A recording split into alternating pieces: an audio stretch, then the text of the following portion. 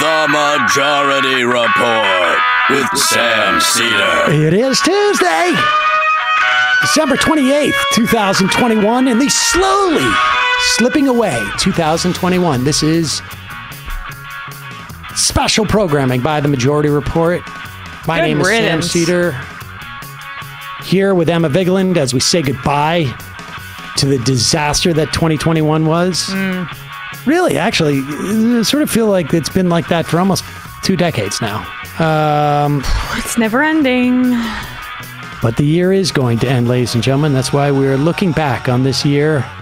The only bright spots of the year were, of course, from 12 noon Eastern to approximately 2:30 Eastern, Monday through Friday, as the Majority Report was on. That's it.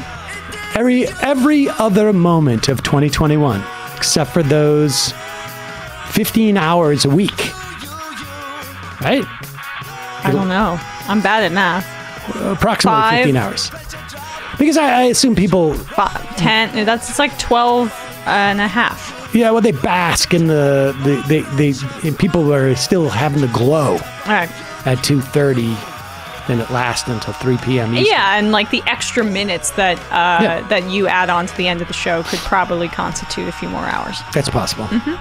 I mean, to be honest, when we started this show, it was an hour and a half. It's just sort of, there's been mission creep.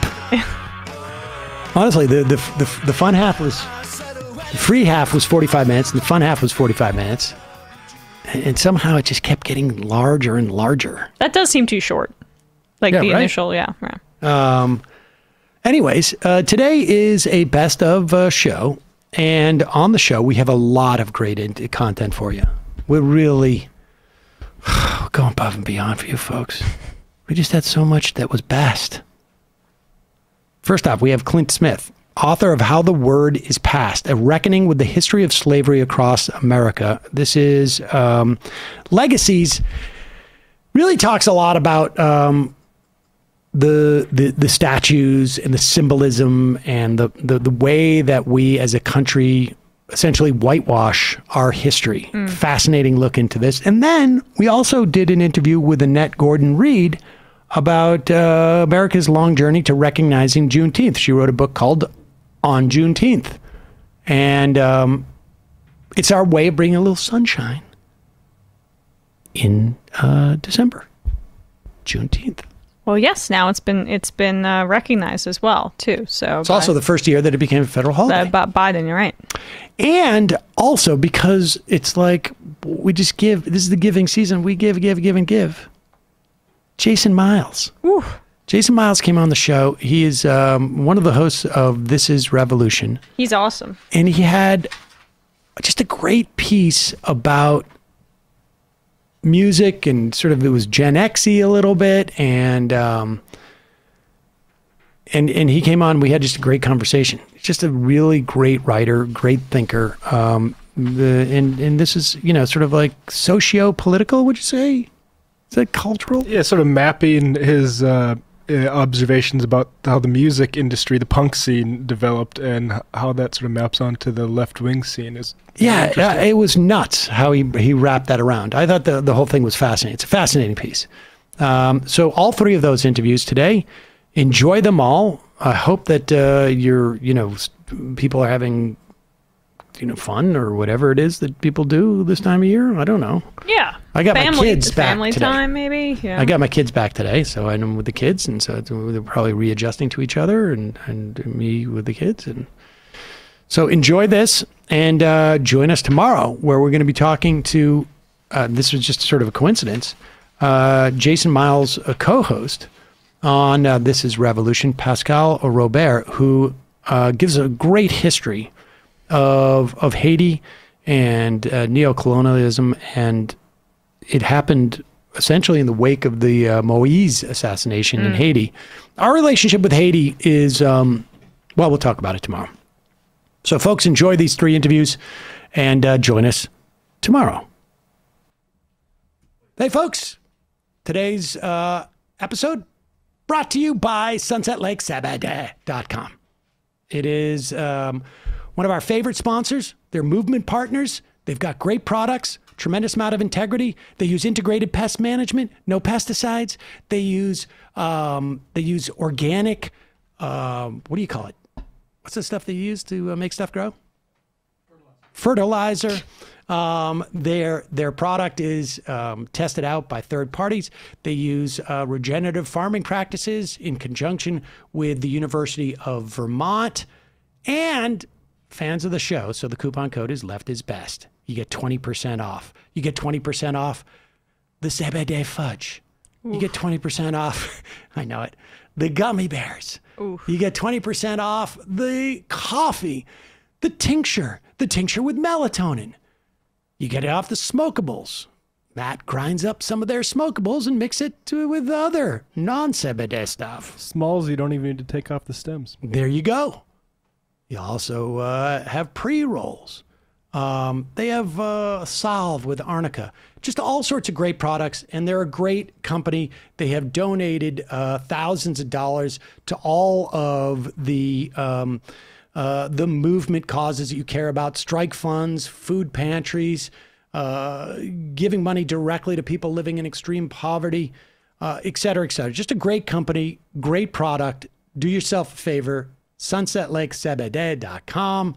Use the code LEFTISBEST. You will get 20% off. I want to welcome to the program staff writer at The Atlantic, author of the new narrative nonfiction book, How the Word is Passed, A Reckoning with History, with the History of Slavery Across America. Clint Smith, welcome to the program. Do we have him? Oh, there he is. Hey there. Clint, welcome to the program. We have Emma Vigland here as well. How are you all? Doing well. Thanks for being here, Clint. Thanks for joining us. You know, you're to a certain extent, I mean, this may be completely far out of field, but there was a quality of your book that, and it's far more deliberate, but it reminded me of this documentary from like 30 years ago called Sherman's March by Ross McElwee, a documentary filmmaker up at Harvard who went off to do Sherman's March and then ended up just talking about the world in general. And I think on some level, what's interesting about your book to me is it is both an exploration of history and the massive absence of this history. You went to 8 different sites. I think you went to more, but you ended up writing about 8. Just what was the idea behind? Why did you decide to write this book, and in particularly like the way you did write it? Yeah. So this book began in May 2017 when I was watching the statues of several Confederate statues come down in my hometown in New Orleans. So I was watching statues of Robert E. Lee, Jefferson Davis, P.G.T. Beauregard, all leaders in the Confederacy be taken down. And I was wondering what it meant that I grew up in a majority Black city in which there were more homages to enslavers than there were to enslaved people. And what does it mean that to get to school, I had to go down Robert E. Lee Boulevard? To get to the grocery store, I had to go down Jefferson Davis Highway. That my middle school was named after a leader of the Confederacy. That to this day, my parents live on a street named after somebody who owned 150 enslaved people. Because the thing about monuments and memorials and iconography is that, and symbols, is that they're not just symbols. They are reflective of the stories that societies tell. And those stories embed themselves into the narratives communities carry. And those narratives shape public policy. And public policy shapes the material conditions of people's lives, which isn't to say that taking down a 60-foot tall statue of Robert E. Lee is going to erase the racial wealth gap. But it is to say that it is one part of a larger ecosystem of stories and ideas that shape how we understand what has happened to certain communities and what needs to be accounted for and what needs to be amended to repair the harm that has been done to different communities across generations. And so I started getting obsessed with how slavery was remembered or misremembered in New Orleans, and then sort of expanded it out to think about how it was remembered or misremembered across the country, and ultimately wanted to go to different places that represented the sort of patchwork of memory and the patchwork of experiences that are reflective of the inconsistent way that this country memorializes slavery. I have become, I mean, we're sort of in a period, it seems to me, of like a corrective period about that history just seemingly being more present. And maybe we can talk about maybe why that is. We're going through this period. And certainly I feel like in my in my education, like it just seems like I learned nothing. I wasn't necessarily a bad student. I wasn't necessarily a good student, but it just seemed to be available at the time. But I wonder, like, on that primary question, like, as you grew up in that context, in the shadow of all these homages to enslavers, like, what was was there consciousness of that? I mean, you individually, or just like with your friends? I mean, did it occur to anybody to say, like, hey, wait a second, what? That's really messed up. Like, I'm just trying to think, like, if I walked down the street and it was like, I'm just going down Goebbels Avenue, and one day it occurs to me, like, wait a second, there's I have some history with that guy a little bit. I mean, was there a level of consciousness about that, or? I think part of the insidiousness of the success of the Lost Cause project and the success of history of white supremacy attempting to distort and manipulate history more generally is that I didn't really have any consciousness of what those statues were or what they represented. I think all the time about how the statue of P.G.T. Beauregard sits in in front of City Park, where I would go and like feed the ducks and the geese with my mom on the weekends, and that I was literally feeding the ducks under the statue of a man who ordered the first attack that opened the Civil War. But I had no conception of who that person was. He was he felt like he was just part of what ornamented the entire city, which are these statues of white men on pedestals. And so it wasn't until my adulthood that I feel like I gained a more acute understanding of who these people were and what they stood for. And part of the thing is that part of what white supremacy attempts to do is take empirical statements and turn them into ideological ones, right? So if I say the Confederacy was a treasonous territory that seceded from the Union and raised an army predicated on maintaining and expanding the institution of slavery, in a lot of circles, that would be perceived as an ideological statement. And if I'm in a classroom, that would be perceived as me attempting to indoctrinate students with my political beliefs, when it's actually just reflective of the empirical and historical evidence that we have, right? Like the Confederacy said it for themselves. If you look at the Declarations of Confederate Secession in 1861, they say it. A state like Mississippi says, quote, "Our position is thoroughly aligned with the institution of slavery, the greatest material interests of the world." All right, so they were not vague about why they were seceding from the Union. They were quite clear about it. But part of what has happened over the course of more than a century now is that those stories and that sort of evidence, that sort of primary source evidence, is not presented to students. And so the narrative of the Confederacy being this thing that was just fighting for states' rights, or Robert E. Lee being an honorable man who was just doing right by his community, or that this war was a war of northern aggression rather than one that was predicated on these folks leaving the country in order to sustain this abominable social and economic practice, it gets muddled, right? It becomes a sort of Orwellian thing where it's not even meant to turn everybody into racist. It's just meant to make people confused, to the point where in 2018, you have a study from the Southern Poverty Law Center that shows that only 8% of U.S. high school seniors are able to identify slavery as the central cause of the Civil War, because our teaching around it has been so, people are either scared to address it at all, right, for fear that something will happen. And I think we see in state legislatures across the country an intentional effort to amplify and magnify that chilling effect, to make teachers scared to even touch this stuff, so that you continue to have young people growing up with a skewed sense of what the Confederacy was, what slavery was, and thus how it has shaped the social, economic, and political landscape of our country today. Well, part of this too, I would say, is like it goes deeper than just, I think, the Civil War as well, right? I mean, there's this concept of Thomas Jefferson. You write about with Monticello, about how there's a quote from someone who took the tour that says this really took the shine off of our guy, because it's about this greater American mythology that upholds then secondarily the conversation that we're talking about, the Civil War, right? I mean, can you just talk about the deeper roots of how we fetishize, mythologize, whatever you want to say, our founding fathers? It is rooted in American exceptionalism and white supremacy, and then of course it's at its starkest in the way that we learn about the Civil War. Yeah, absolutely. So the first chapter of the book is about Monticello. And I wanted to go to Monticello specifically because Jefferson is such a fascinating historical character to me, in the sense that I think he personifies so many of the complexities and contradictions and the sort of cognitive dissonance of this country's history, which is to say that this America is a place that has provided unparalleled, unimaginable opportunities for millions of people across generations to achieve wealth accumulation and upward mobility in ways that their ancestors could have never imagined. And it has done so at the direct expense of millions and millions of other people who've been intergenerationally subjugated and oppressed to create that wealth and opportunity for the other group. And so both of those things are the story of America. And you have to hold the sort of duality of both of those things in order to understand the duality of this country.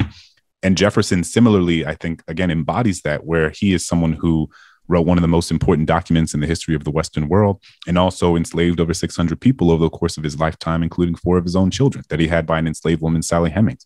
He wrote in one document that all men are created equal, and wrote in another document that Black people are inferior to whites, quote, in both endowments of body and mind. And so when I go to a place like Monticello, part of what I'm trying to understand is, how does an institution that is in many ways dedicated to preserving the memory and legacy of this person preserve an honest legacy of all of who he was? And not only in preserving that space, Monticello, recognizing that Monticello didn't just belong to Jefferson, but also the hundreds of enslaved people who lived there across generations, who in many ways that land belonged to even more so than it does to Jefferson, because Jefferson was in Paris, in DC, in Philadelphia, in New York for significant stretches of time. And it was these enslaved families, the Hemingses, the Fawcett's, the Grangers, who cultivated that land, who built memories on that land, who created community on that land.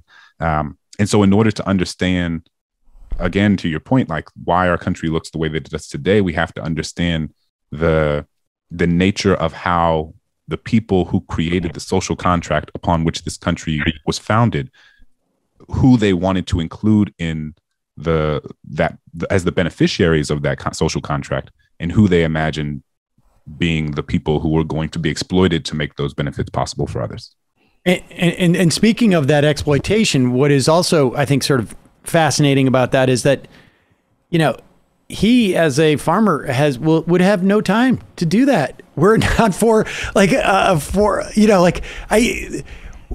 never hear it anymore, but as a kid I remember, you know, there was like this saying, like, behind every great man is a great woman or a strong woman or something like that.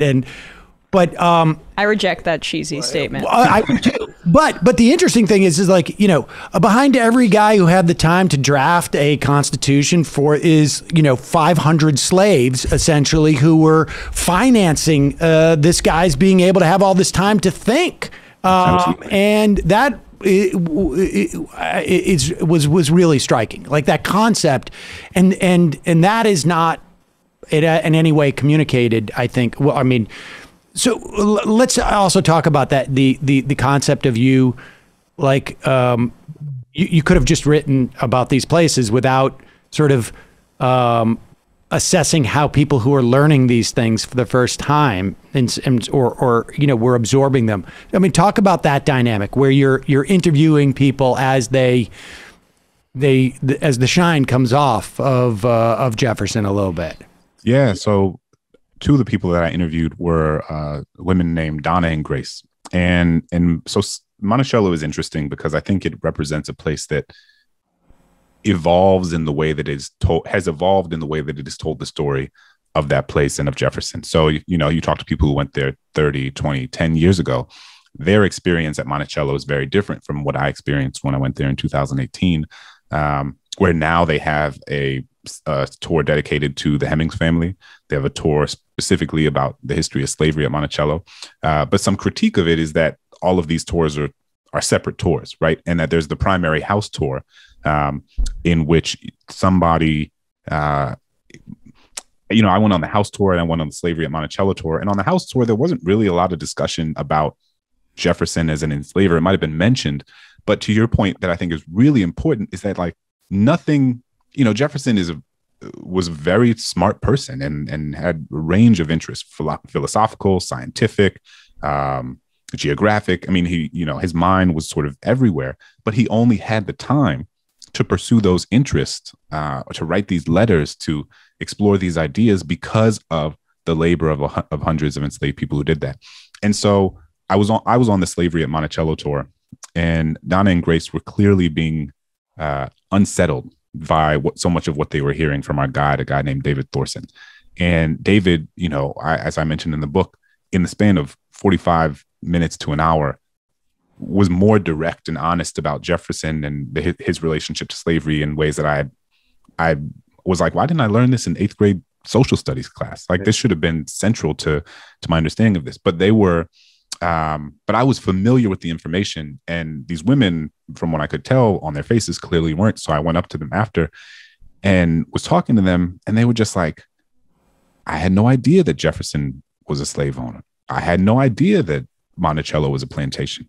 And mind you, these are folks who like bought plane tickets, rented a car, got a hotel room, and like came to this place as a sort of pilgrimage to honor and to see the home of one of our founding fathers and the third president of the United States, and who had no idea that he enslaved human beings. And I think that is a sort of microcosm of the failure of how slavery is taught across this country, in which you could have people who came to this place to pay tribute to this man, and who had no idea what this place actually was, and who this man and what this man did to people on this land.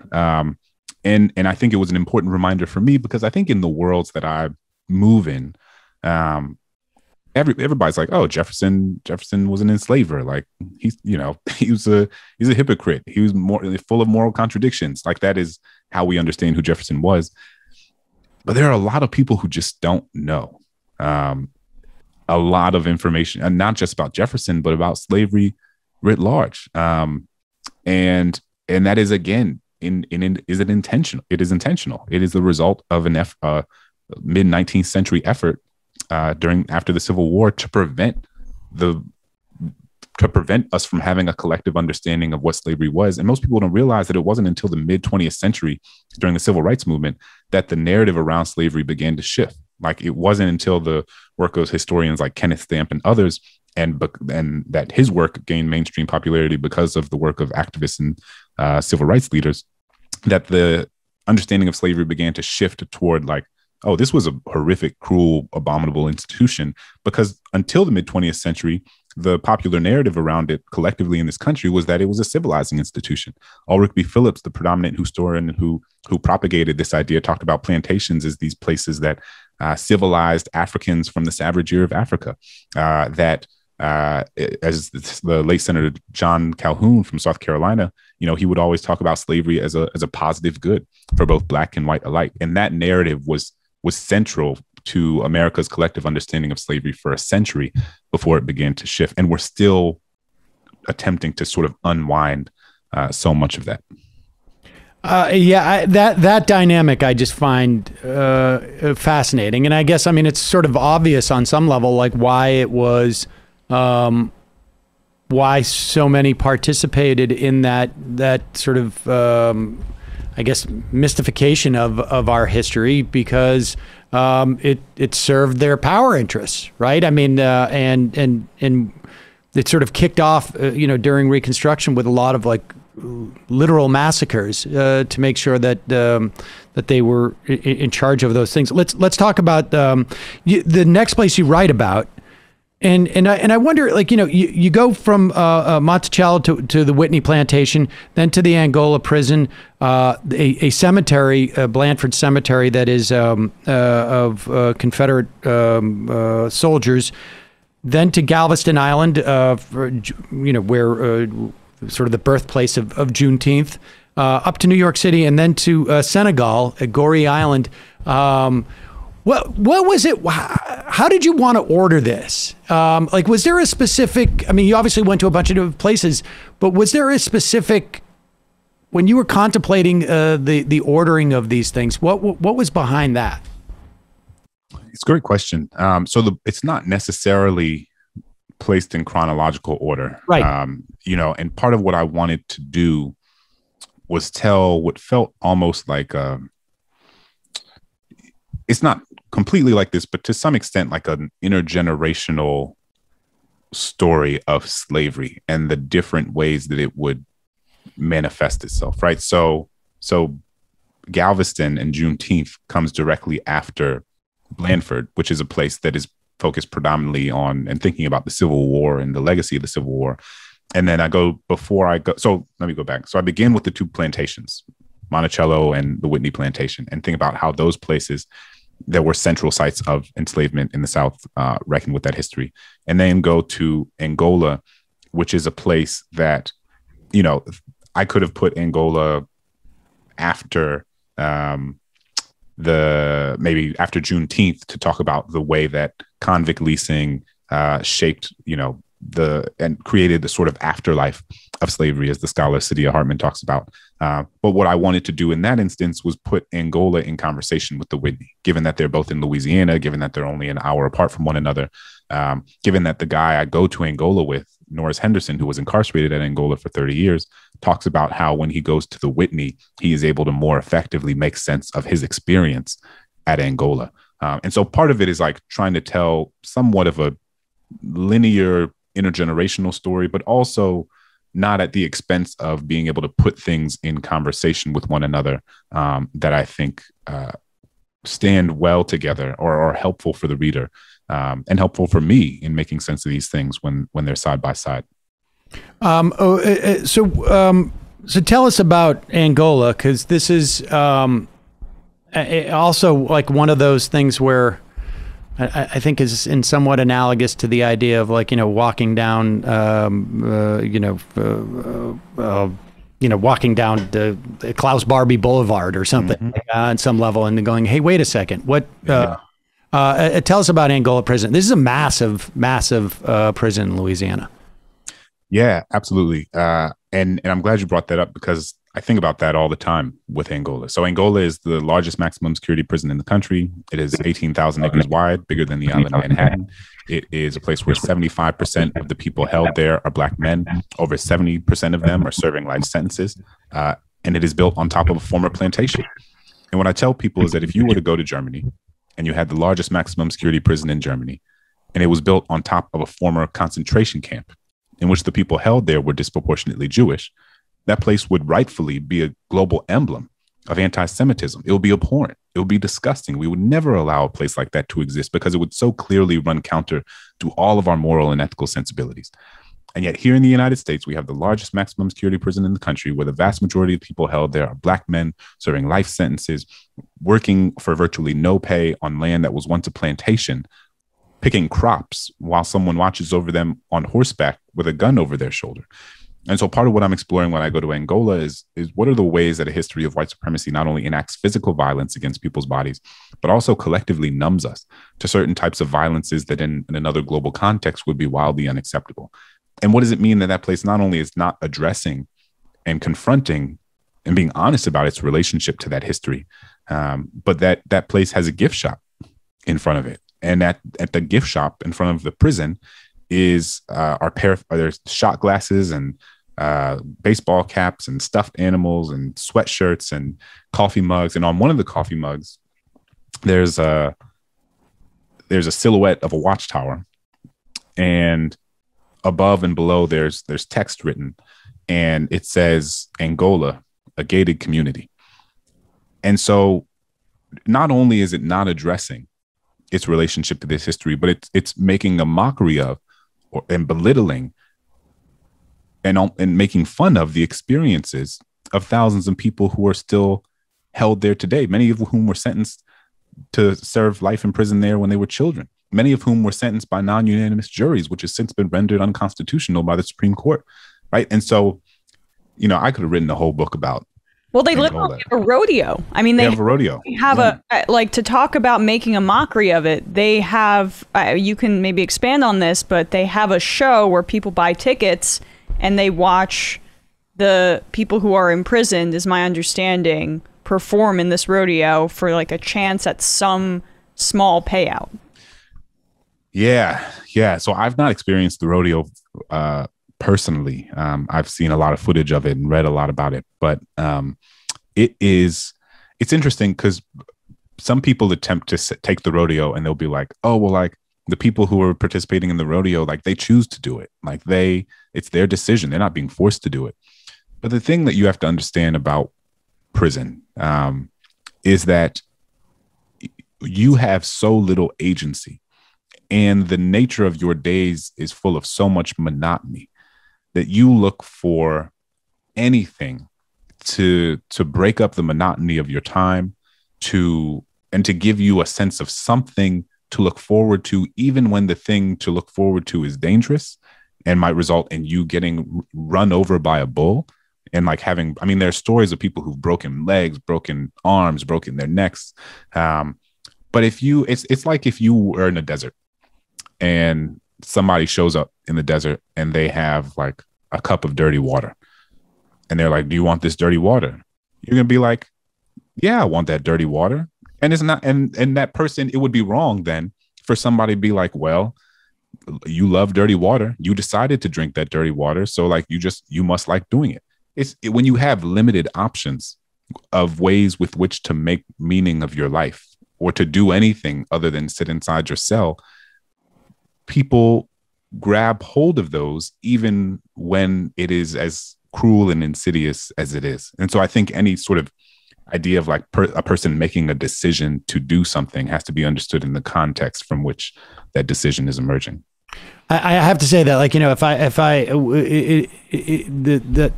the idea that Angola is built on a plantation, it's almost like if it almost seems manufactured. Like I want to do a movie and I want to, you know, create this metaphor of, you know, sort of like of the legacy of slavery and just how it mutates into, you know, the way that we can still maintain this type of social control and create an underclass. I have an idea. Let's situate a prison on top of a plantation. Like, I mean, it almost seems like almost like fictional, like a fictional choice. Talk about Blandford Cemetery. That was not originally where you were intending to go. It was not. And part of what I really enjoyed about the book, I think any nonfiction writer, you know, the process is like you write a proposal and you tell the publisher, like, this is what I'm going to write about. This is the people I'm going to talk to. These are the things I'm going to do. And then, you know, a year, 2 years, 3 years later, you look at your book and you're like, this is very different than what my proposal said. And especially with a book like this, where like, I literally, even in the places that I went, like I wanted to go to Monticello and I wrote about Monticello. Even at a place like Monticello, so much of how I write about that place depends on the people I meet at that time, on that day, in that place, right? So it is, none of these are sort of definitive accounts of any of these places. They are reflections of my experience at each of these places at any given point in time. But Blandford, you know, I initially thought I was going to write a chapter on Civil War battlefields, and so I went to this Civil War battlefield. That's a national park in Petersburg, Virginia. And I went on the tour and I was like, okay, this is interesting. I think there's something here. But I was telling the tour guide, the ranger, about my project. And he was like, oh, you should go to this Confederate cemetery. It's about 10 minutes down the road. And I was like, Confederate cemetery? I mean, it's something that I would have never, there's like things you would do on your own and then things you do as a journalist. Like in my own capacity, I'd be like, there's no chance that I'm ever going to go to a Confederate cemetery. But so, you know, the journalist in me started, you know, being like, oh, okay, I think that sounds like a fascinating thing that like truly was never even on my mind as a potential possibility. And so I went, and I think, you know, I went on this tour in which they gave this tour of the church. And for context, Blandford is one of the largest Confederate cemeteries in the country, a place where the remains of 30,000 Confederate soldiers are buried. And I went on a tour of the church at the center of the cemetery, and they were pointing to all these stained glass windows and talking in intimate detail about their history. And then the tour ended, and I was like, this is bizarre that we just spent all this time talking about the beauty of these stained glass windows with saints, you know, embedded in them, and we're not talking at all about why these windows were built, like who they were built in honor of, or the land that we're standing on. And literally, that at the bottom of the windows it says, in honor of our brave Confederate soldiers who fought for a just cause, and different iterations of that. And so then I came back. There was a flyer inside of the visitor center. I was talking to a woman who works inside the visitor center, and there was a flyer on the desk in front of her. And we were talking, my eyes started kind of wandering, and I looked down and I was like, what is that? And then she like thrust her hand on top of it. And I was like, oh, this is strange. And I sort of could read between her fingers that it was a flyer promoting the Sons of Confederate Veterans Memorial Day celebration happening there a few weeks from then. And so I was like, well, I have to come back for this. And so I came back for the Sons of Confederate Veterans Memorial Day celebration. And I was conspicuous, as you can imagine, a conspicuous presence. I went with my white friend, William. My wife wouldn't let me go by myself. She was like, you got to take your white friend. And so I was like, Billy, come on, man, we got to go to the Confederate cemetery.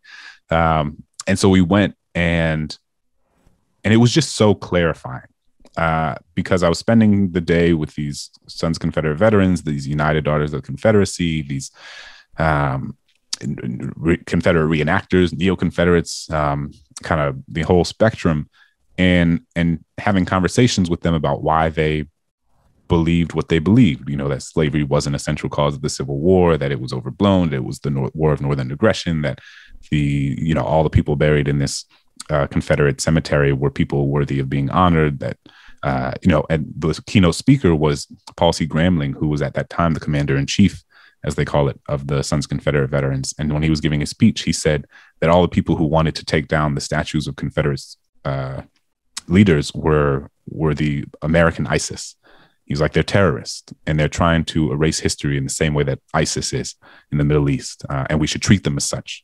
And so it was just, again, clarifying to understand how the lost cause manifests itself today. Because I think for some people, you can, their understanding of history is not grounded in empirical evidence or primary source documents. It is a story they have been told. And it is a story they tell. It is an heirloom that is passed down across generations. And who they understand themselves to be in the world is very much shaped by the stories they've been told by people they love, even when those stories are false.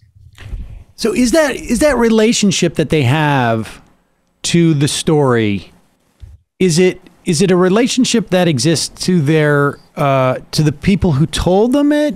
Or is like how much of that story is also important? Like they could have been told any story, right? And you're telling me something contrary to that. That has implications to like my relationship with my grandfather who passed away, like because he's the one who told me that story. And if that story's not real, what else don't I know about him? And everything I thought about him was wrong.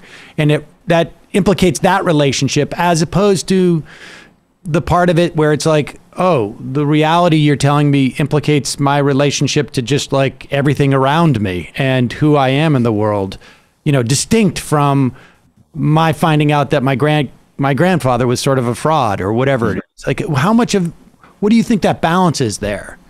I think it's absolutely both. I think about a conversation I had with a guy named Jeff who told me about how when he was a kid, his grandfather would take him to the cemetery, and they would sit in the gazebo at the center of the cemetery and watch at dusk as the sun would set and the deers would sort of slalom through the tombstones. And he would sing him songs that his grandfather had sang him, and he would tell him about all the people who were buried here, who were part of his community, part of his family, and how they're so misunderstood by this country, and how they fought a war to protect their families and their loved ones, and that they weren't racist and slavery had nothing to do with it. And that's propaganda.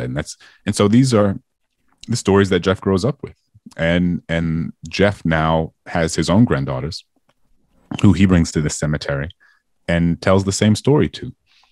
And so it very much is deeply entangled in a sort of emotional and psychological and intimate relationship that people have with the people they love who told them these stories. And we see this manifest itself not only in the lost cause, we see this in religion, we see this in politics, we see this in there are all sorts of ways the heirloom of ideology is passed down, and people either grapple with it and reject it, or create nuance within it, or create distinct, like granddad is homophobic and racist, and like, and you put that here, and then you like still go to Thanksgiving dinner and you just try to keep it, or, whatever the case may be.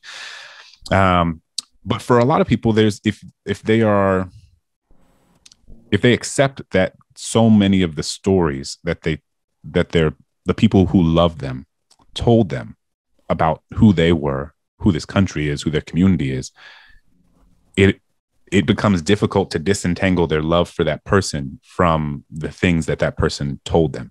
And I think embedded within that is your second point of then it becomes this existential question or this existential crisis where so much of how someone has come to understand themselves in the world has been shaped by the stories that they have been told by these people who were telling lies. And so if they're going to accept that these were lies, then it shatters so much of how they have situated themselves in relationship to history, in relationship to this country, in relationship to the world. And that is a hard thing for many people to let go of. You know, one of the guys at the end of the book that I talk about said, you want me to accept that my great-great-grandfather was a monster. And for me, I'm like, actually, I'm not interested in the interiority of your grandfather's heart or spirit. You know, like that's kind of secondary to me. It is important that you accept that your great-grandfather fought for a monstrous cause, right? Like there's a difference between like whether someone is a monster and the actions that they did. I mean, it's kind of the way that our understanding rightfully of how racism manifests itself is moving away from an interpersonal understanding of its manifestations to a systemic, a structural one that's grounded in policy and action. So yeah, it's if so much of who you believe yourself to be in the world is animated by things you realize are lies, then you just tell yourself that they're not lies and you say that everybody else is lying.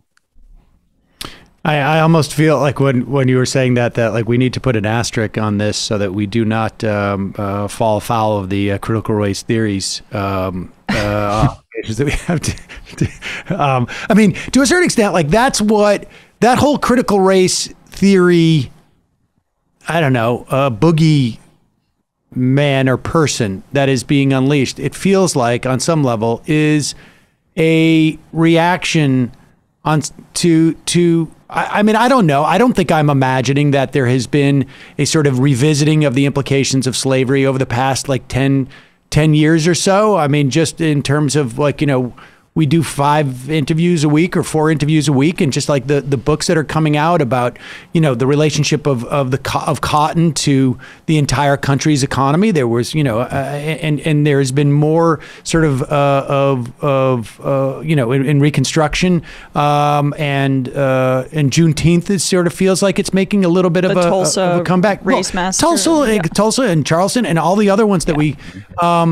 But what do you think accounts for this? I mean, like what's happening generationally that there is space for this now? Is it just like that certain generations have died off and there's space, or that there's, what else do you think is happening?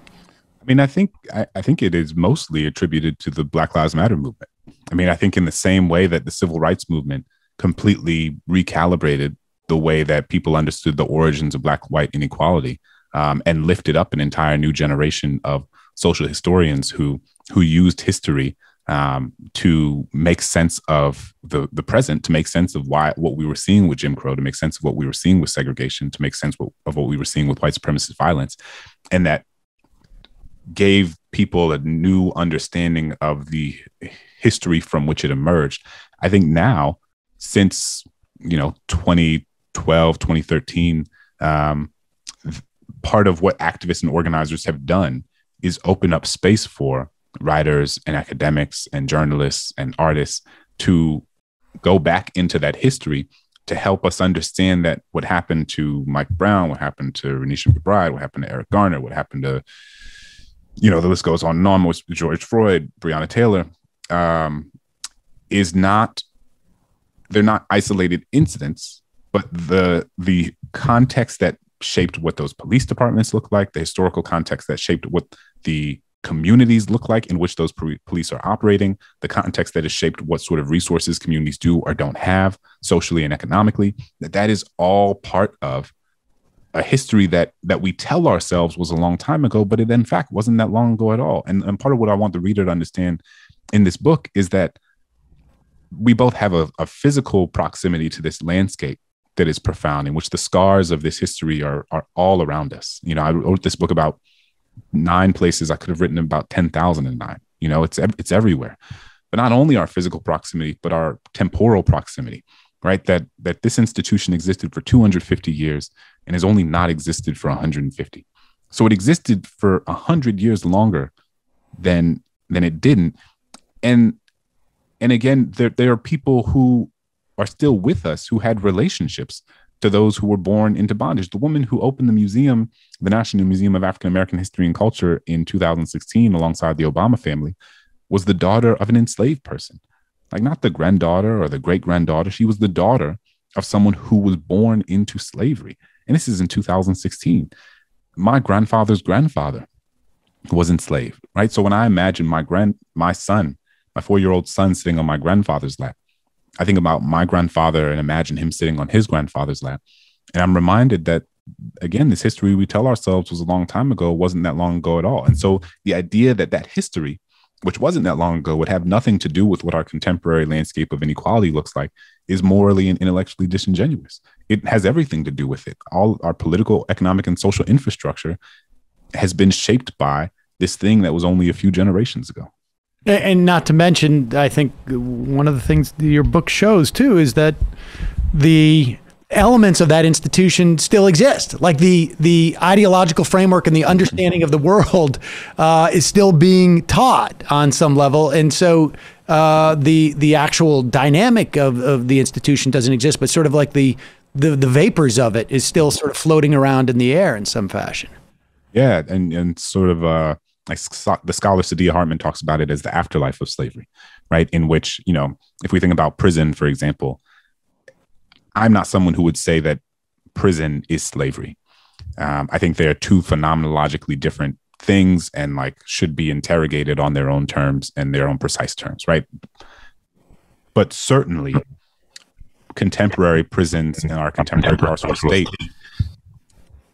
carries the remnants and the residue of that history in really profound ways, and that needs to be understood and accounted for, and not just in things that are sort of self-evident like our prison system, but in our electoral college, our history of gerrymandering, the zoning policies we have, just the list goes on and on and on. But ultimately you realize that the reason one community looks one way and another community looks another way is not because singularly of the people in those communities or what they have or have not done, but it's because of what has been done to those communities generation after generation after generation. And so this book is about slavery, but that's, and even if we were just to account for slavery, that would be true.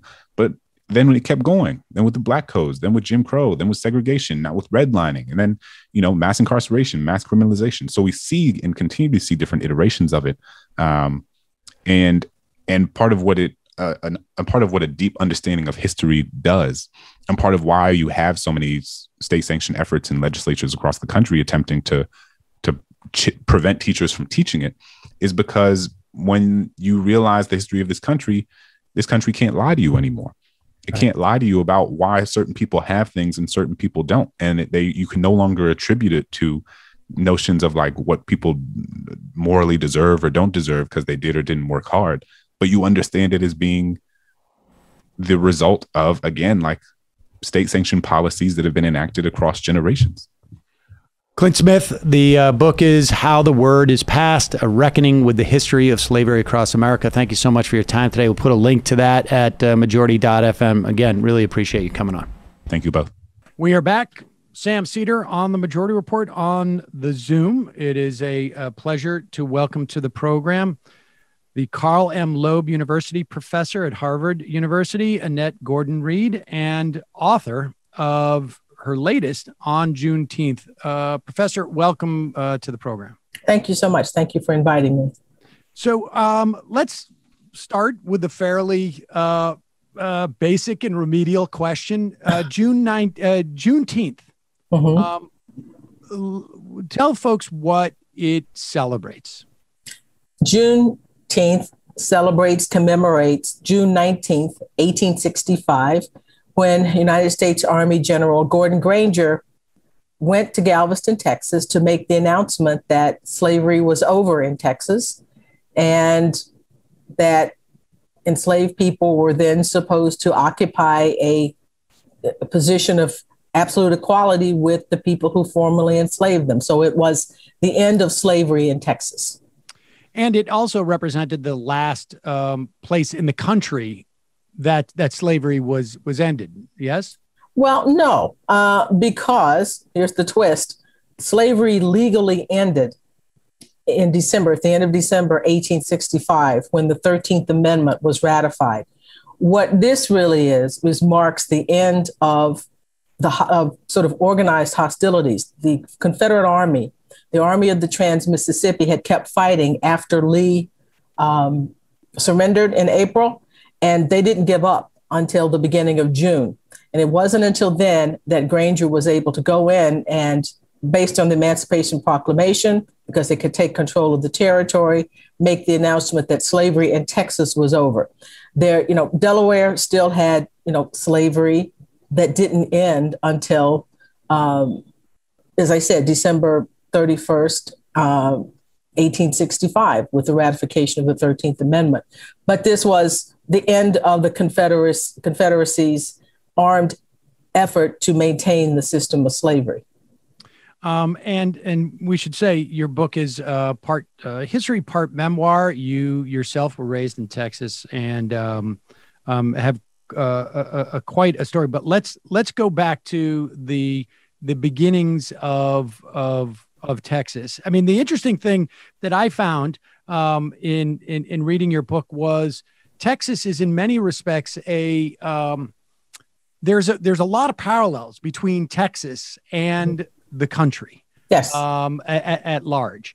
But let's start with the first slaves that were in Texas when it was not even quite, I guess, Mexico. We're talking the 1500s at this point. Tell us about Estebanico. Estebanico, who's a person that I first heard of in maybe 4th or 7th grade. I don't remember which one, Texas history, but he was only mentioned in passing. He was an enslaved man who came with the Spanish explorers, among them Cabeza de Vaca, that would be the name that most people would have heard of, to originally going to Florida. They were in Cuba for a time and ended up crossing the Gulf of Mexico after their ship was lost in a raft and landing near Galveston, Texas, on the coast of Texas. And, Estebanico was a person, he had been a Muslim who had been forced to convert to Christianity and came with these explorers. And during this ordeal where they dwindled down to basically 4 guys walking across Texas and being enslaved by indigenous people for some time, escaping from them, he served as a translator as they moved across the land. He apparently had a talent for languages and was an integral part of this dwindled expedition. He ended up being killed by Native Americans, unfortunately, but it was a very different story, very different introduction to, I think, to slavery or to understanding about Blacks in North America by looking at Estebanico as opposed to Jamestown, 1619. This is a century before then. Right. And there were people of African descent, others, not just Estebanico, who came to the area that was Texas, was Spanish territory, that would be Texas and Mexico, well before we think of the 20 people who were brought to Jamestown. And in St. Augustine in Florida, a similar pattern with Spanish explorers who brought enslaved people from Africa to the shores of North America. And what really is, I think, stunning in many respects is how much Texas's origins were not Caucasian. Yes. And how much and I guess, I'm thinking of Westerns, the perception of Texas is super Caucasian. I mean, I was raised, John Wayne and that sort of like perception. But in fact, walk us through how, the relationship, how Texas became essentially, was part of the westward expansion and how it gained its independence from Mexico. Well, there were people from settlers, Anglo settlers in Texas, who were coming over from Mississippi and Louisiana, Mississippi, Alabama, and Georgia for a long time. And they brought enslaved people with them. But these were little pockets of people coming. Stephen F. Austin, who is considered the father of Texas, actually his father himself, Moses Austin, got the right to land, to parcel out to settlers who wanted to come to Texas. And these people brought enslaved people with them. So that's how slavery comes into Texas, through Stephen F. Austin and the settlers, who the 300, I think, is the number of people. There were more than that, more or less than that. But they came with enslaved people from the Deep South. So this is in the 1820s, before Texas, certainly long before Texas is a state. At some point, when the Mexicans break away from the Spanish, they have the idea that they're going to outlaw slavery, and which they do. They kind of look the other way for what's going on in the province of Texas, because they wanted settlers to come, because they wanted to have them sort of as a buffer or a bulwark against the Comanche and Apache, who were going in the territory and who were claiming land at the same time. So, slavery was a part of it. When the Texians, as they were called, broke away from Mexico, they wrote a constitution that, unlike the American Constitution, explicitly talks about slavery and supports it. And it also talks about the fact that people of African descent could not be citizens of Texas. So it's, the American Constitution talks about persons held to service. They event some sort of, discomfort with this idea, but this is no holds barred. This is a slaveholders' republic. And that's how it's in the document itself. That's how Texas began. And I should also say they copied the American Declaration of Independence in lots of ways, but they took out the words, "We hold these truths to be self-evident, that all men are created equal." They skip over that part, the part that we think we consider to be America's creed, and which people all over the world have looked to. They removed it. So that gives you a sense of what the state, the new, I should say, republic was about.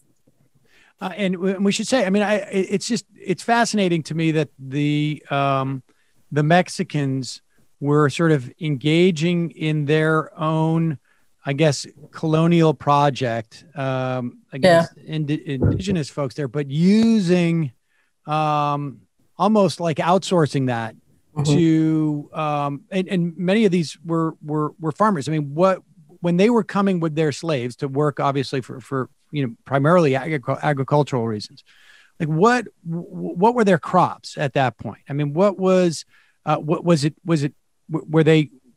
Were they just basically trying to transfer the tobacco, or the cotton, or was there other notions there? And I'm curious as to sort of the terrain and the opportunity there for agriculture. I guess I'm trying to get at is like the value of their slaves to them was integral to their ability in their minds to make a lot of money. Oh, absolutely. Stephen F. Austin, who styled himself as anti-slavery, not because he, cared about, the humanity of Black people, but because he was discomforted by the thought of lots of Black people and that the population that would be required in order to maintain the slave system. So he was somewhat ambivalent about it. But he also said that if people came to Texas without slavery, large numbers of people, they could expect to be poor for a very long time. They understood that this labor system was integral to what they wanted to create in Texas. This is in the 1820s. We're beginning to see, the cotton start to take off, become an incredibly important crop. And they wanted to extend the cotton empire into East Texas. And that's, the most populous part of the state. We think about Texas in terms of the West and a desert, and people think, well, where are you going to get cotton there? And sugarcane too was the other crop that they cultivated. So this was supposed to be about the expanding cotton empire, and they were explicit about that and understood that the people who came really wanted to make sure that their property rights would be protected while they were there.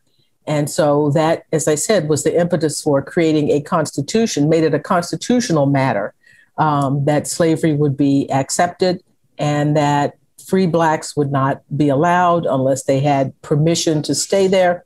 And that wasn't going to happen. I mean, right. It's a very clear sort of a racial hierarchy that's recognized in the state and slavery protected. Where was that level of dedication to slavery? Was that, where could we see that in other, at least states or I guess, or territories at that time? Or, was that rivaled by any other state?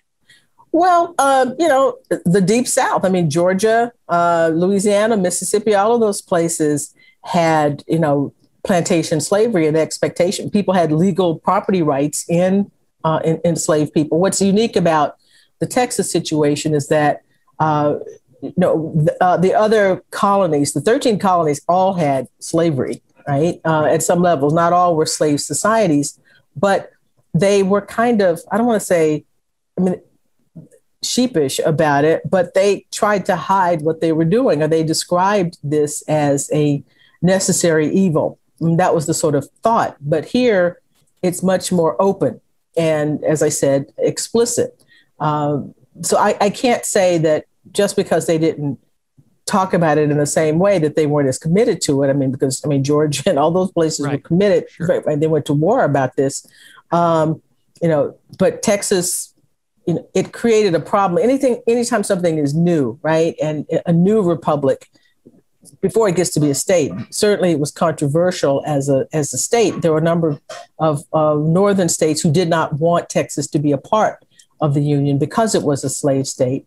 But during its republic phase, it was, looked down upon in some ways. Even their trading partners were somewhat put off by the explicit nature of it as a slaveholders' republic. Speak to the relationship between, the Anglos and the Hispanics that were, there at the founding as well. Like, what was that when the Texas Republic became a republic? Like, what was the relationship between those who were maybe maintained some measure of allegiance to Mexico or identified more with Mexico as opposed to those Anglos who had come from the southern states with their slaves? Well, it started out, as I said, as a mutually, beneficial, they thought, relationship. But once they got the republic, there were efforts to move Tejanos out of the Republic of Texas. Obviously there were people who were entrenched and who were part of the place, but it changed because they really wanted a government, a state that was basically Anglo. So things shifted. They became much less tolerant of people of Mexican descent in the Republic of Texas. And that's been a theme. I don't talk about it as much because I don't go, into the 20th century and some of the, there were problems all along, but suffice it to say that the kind of system of cooperation that had existed before ceased or came to a halt really once the Texians got their republic. So let's through those, the 30 years, Texas, we get to when Gordon Granger came to announce abolish slavery. Talk about, you mentioned it briefly, but he also included in that a very called for the equality of personal rights and rights of property between the former masters and slaves. I was really struck by, he didn't say masters and former slaves. It was like there was a loss of status from those masters that weren't just a question of, tell us how that was received. Well, it was received poorly. the whole thing was received poorly. There was celebration on the part of enslaved people, obviously, but there were instances when people who celebrated were whipped or were punished for celebrating.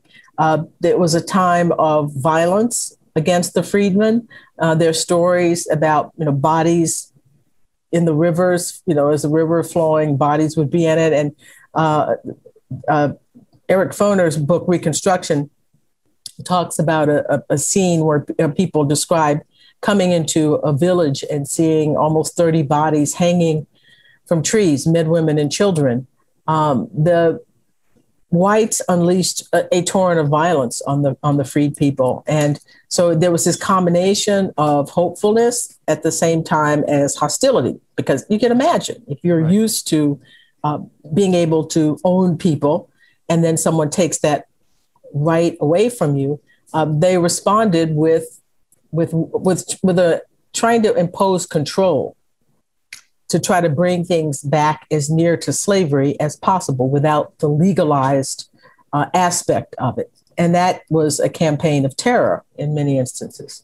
What was the trajectory there? I mean, because we have some southern states where the violence starts,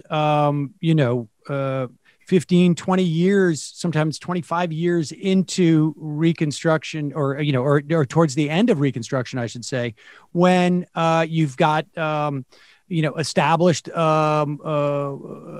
a black polity and power. What was the trajectory in Texas through Reconstruction and into Jim Crow? Well, the violence was there from the very, very beginning. There are anecdotes about people in Virginia and other places when someone didn't take their hat off, they get shot. I mean, so the violence started early on, but it sort of escalates when you began to see Black people exercise the franchise, Black men, because they were the only people who men could vote, exercise the franchise, hold office, those kinds of things. And voting became a sticking point for all of this, because that's about equal citizenship and exercising equal citizenship. And the idea of this notion of Negro rule, which the Dunning School of History in the early part of the 20th century put forward, that this was some tragic time, and as a way of justifying the violence that went along with people exercising their rights. And so we have the rise of Jim Crow, which is a response to that phenomena and coming out of Reconstruction.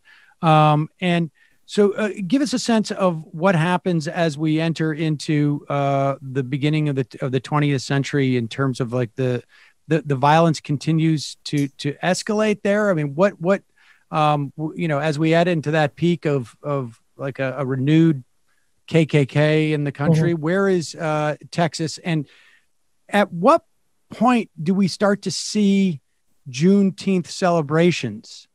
And how are they received? Are they received differently? Because, I mean, as a kid growing up in the 70s, I guess, I didn't hear much about it. Now, granted, it's up in Massachusetts, but I didn't hear much about it. And it's, you write that you were surprised to find out that it was a holiday celebrated outside of Texas. But what was it consistently celebrated through those years in Texas? Were there times where there was more concern about being public in the celebration through these years?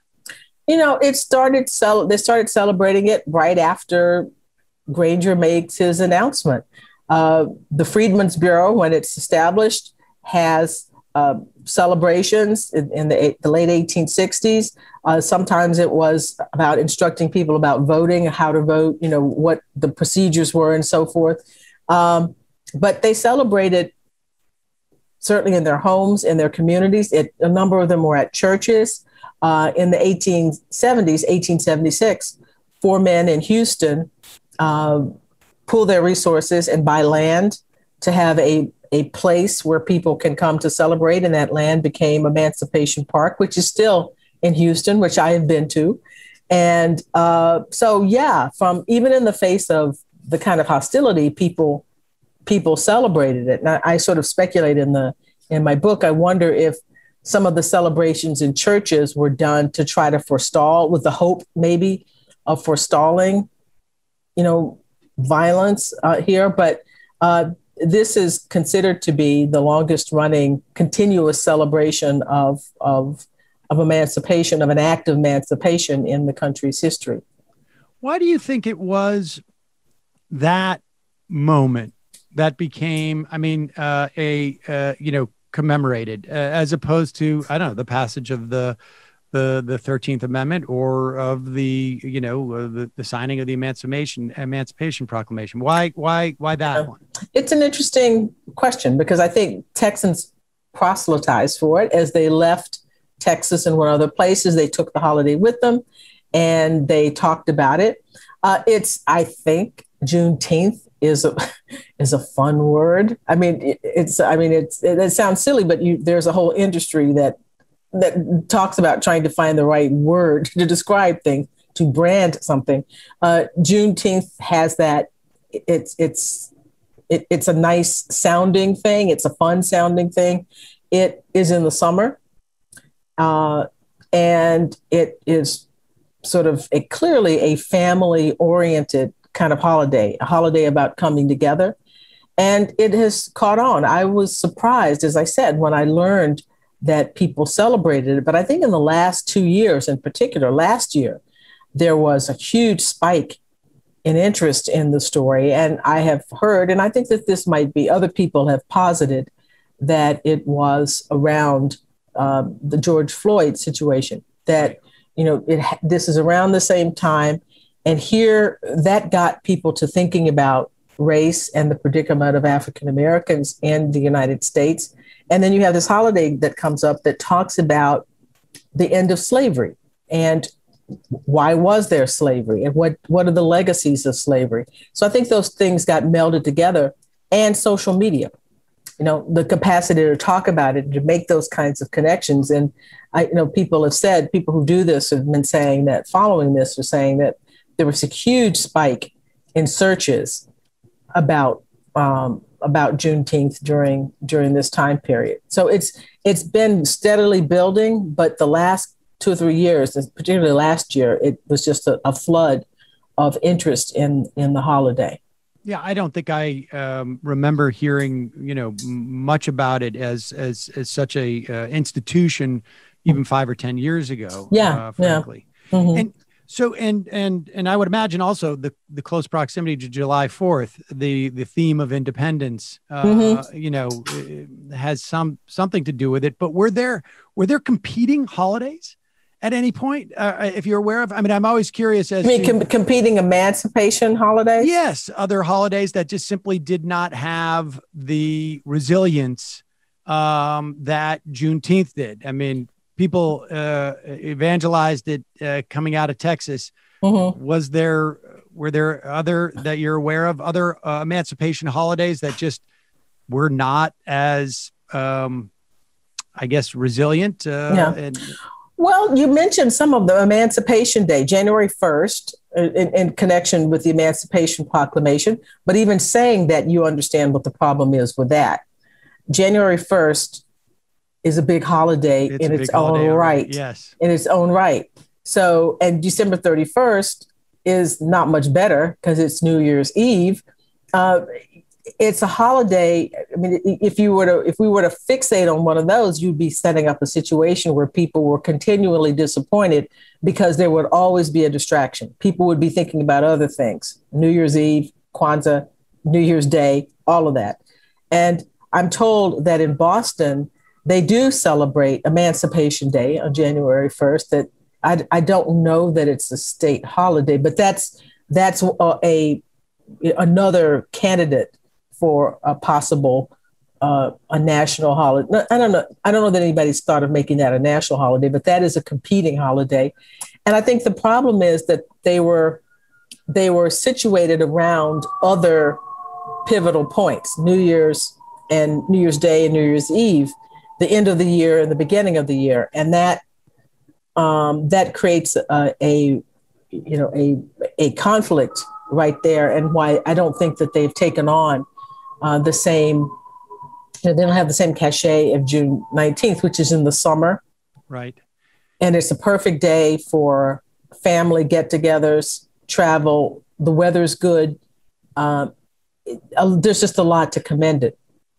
And where has Juneteenth been officially recognized? It's a state holiday in Texas, and I think all but about 3 states have some form of proclamation, some form of recognition of it. They're not full. I don't think they're all full state holidays where people get off, but there's recognition of it in most states. And a lot of corporations, my own school, Harvard University now, gives people the day off. I mean, school is not in session, but for staff and faculty and other people, the day is off. And so it's growing in the private sector as well. It's being recognized as a holiday. I just want to turn for a couple of moments to your youth in Texas, because your story of your schooling and what was happening in Texas. Tell that story of how the circumstances in which you became, I guess, I don't know how you became the first to integrate your school as a young child. I mean, it's obviously, but describe that scenario, why your parents, what your parents' thinking was, and what just that experience in general. Well, this is about 10 years after Brown, and school districts in Texas and around the country were trying to find ways around Brown to not have to comply with it. And they came up with something called the Freedom of Choice Plan. And the idea was that white parents would pick white schools for their kids and Black parents would pick Black schools. My parents decided to do something different with me. I had gone to the Black school in our town, Booker T. Washington, for kindergarten. But I was about to start first grade, and they decided that they would send me to Anderson Elementary School, which was a white school. My 2 older brothers, who were sort of in the middle of elementary school at Booker T. Washington, remained in those schools. But because I was starting, sort of real school, I guess they would have thought that they would send me there. And I have to say that their thinking, their explanation for why they did this kind of changed over time. It was portrayed in later years as a kind of pragmatic thing. Oh, we knew that the court was going to strike down freedom of choice plans, and we wanted you in place when this happened. My father talked about the fact that white schools were divided by age. There was elementary school, intermediate, junior high, high school. And he thought, well, there must be something to that if that's what they're doing. And we're in this K-12 situation and you're with older kids and blah, blah, blah. That's why we sent you. I think from remembering the time, from what I was able to glean as a kid at the time, I think that their ideals, that they were more idealistic. I mean, they were in the middle of, if you think of the times, this is, around the passage of the Civil Rights Act, the Voting Rights Act. There was a spirit of the times. And I think that they were flowing with that spirit of the times. As they became, I guess I would say, more disillusioned about the effects of integration, they changed the reason for why they did it. And it became a pragmatic decision more than idealism. But I think that they were idealistic in this, that they were part of a movement. And this was an example of that. And that's why they decided to send me to Anderson. Well, describe that experience. I mean, separate from your parents, sort of, I guess, aspirations for what that would mean, that it sounds like, over time, maybe weren't necessarily fulfilled. But from your experience, I mean, what was the experience like for you? Well, it was, I would say, a tough time in some ways. My mother said at one point I broke out in hives. So you probably think that might have been stress related in a way. My teachers were my teacher, Mrs. Daughtry, my first grade teacher, Mrs. Daughtry, my second grade teacher, Mrs. Gilliland. And those are the sort of two formative, teachers and periods when I was there were fantastic. I don't think they could have handled things better. And they made me feel completely at home. I never got any sense that I was treated any differently than anyone else. I say in the book, I was a good student, so I made things easy for them, and I'm a pretty even-tempered person. So I wasn't a problem, And so on that front, things were easier. And I loved to learn. I loved to read. My mother had put a lot into, teaching me and so forth. My mother, the teacher, had been doing that even before I got there. So the actual academic part of it was thrilling to me, and I enjoyed it. And so that's what made it, a happy place. School was a happy place for me. Now, some of the kids were nice and some of them weren't nice. So I learned through that process that not all white people were the same. But I also had a sense of being, because I was on display. Various delegations of teachers or educators would come and stand in the door and sort of look in to see how this was going, how this experiment was going. And I knew why they were there. And that was something, you don't know anything different, right? I mean, I'd never, not been in first grade before without that. So I figured, okay, I know why they're there. And I'm on display here because this is a strange situation. I've done something that's different. And I did have that sense very early on of being on display, having people, and it sort of translated over the years or transpired over the years that people knew who I was, but I didn't know who they were. Right. And sometimes people were hostile because they knew who I was, and sometimes they were not. But a lot of times I can recall people being, hostile towards me. And this was, in some situations, Black children who resented the fact that I had what they thought started this process. And when the court struck down freedom of choice plans, they all had to change schools. And I kind of got blamed for that. I was a symbol of that. And people would be hostile to me, want to fight me. And I didn't even know who they were. It was just bewildering kind of situation to be the object of people's scorn when you didn't know who they were. Now, I knew why, but there's something about not knowing a person who wants to fight you, you don't know who they are, was interesting. I would imagine. And the concept that you were somehow responsible for the court case. Well, these are kids, it all gets matched together. Yeah, of course. And do you have a sense, maybe relative to your brothers, like what that did for your perception of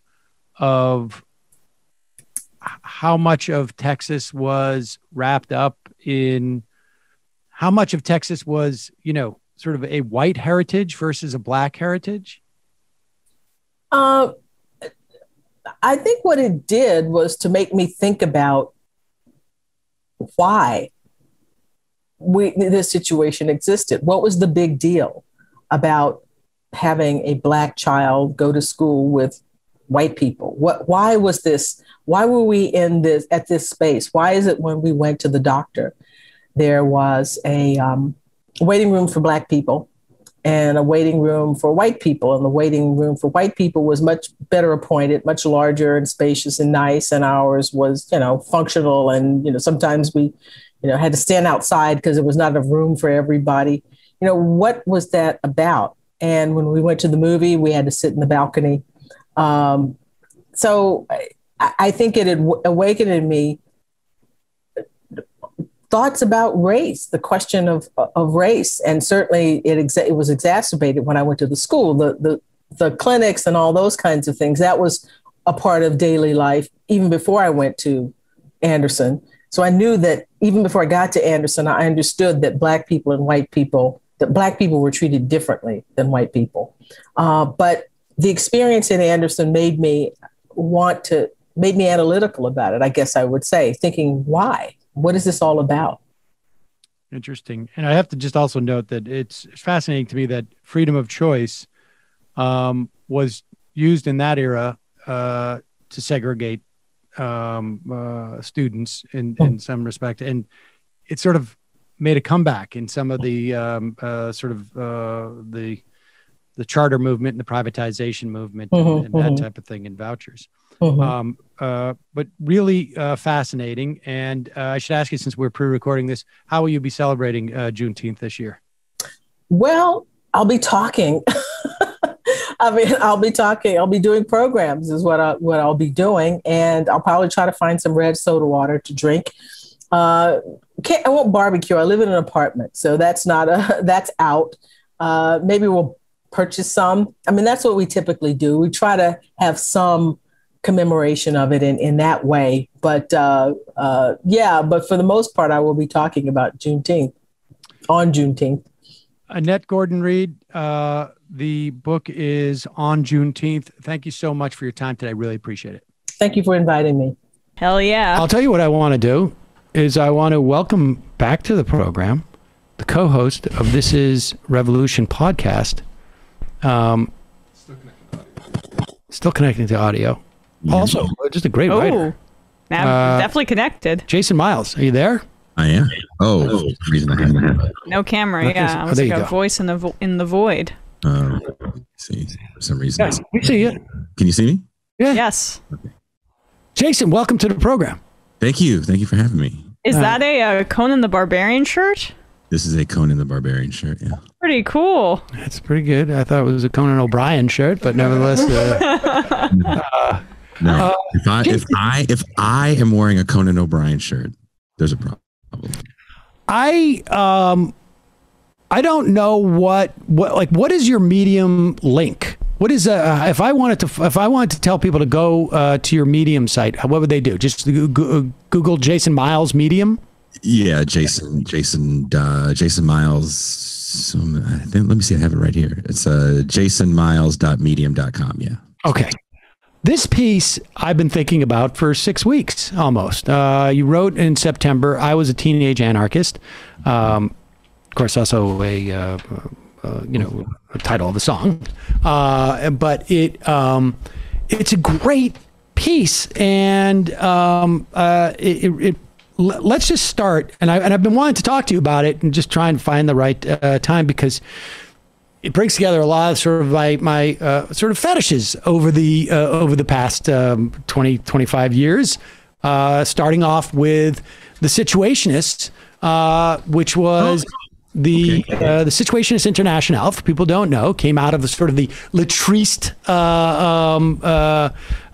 movement. And this, it was, I guess, centered in France a little bit, but it was throughout Europe. A guy named Guy Debord was at least, I guess, the most well-known of them. And there was not many of them. There's many people who attribute to them the 68 riots in Paris. And there was only, that was largely from them. And they developed all of these sort of like ideas of the spectacle. You can read Guy Debord's Society of the Spectacle. You watch a couple of his crazy movies, which I still have on VHS from back in the day. And you know about Malcolm McLaren being a part of that crew? Yes, and there was a book called Lipstick Traces, in which there was a played version with that guy Urbana was I think played Guy Debord in it back in 2000. Went down there, and much of this I ended up sort of parroting a little bit in the movie called Bad Situation. So this whole world I really find fascinating that you start off with things like appropriating advertising messages and repurposing them. And the Situations had an idea about architecture and urban planning that was, Not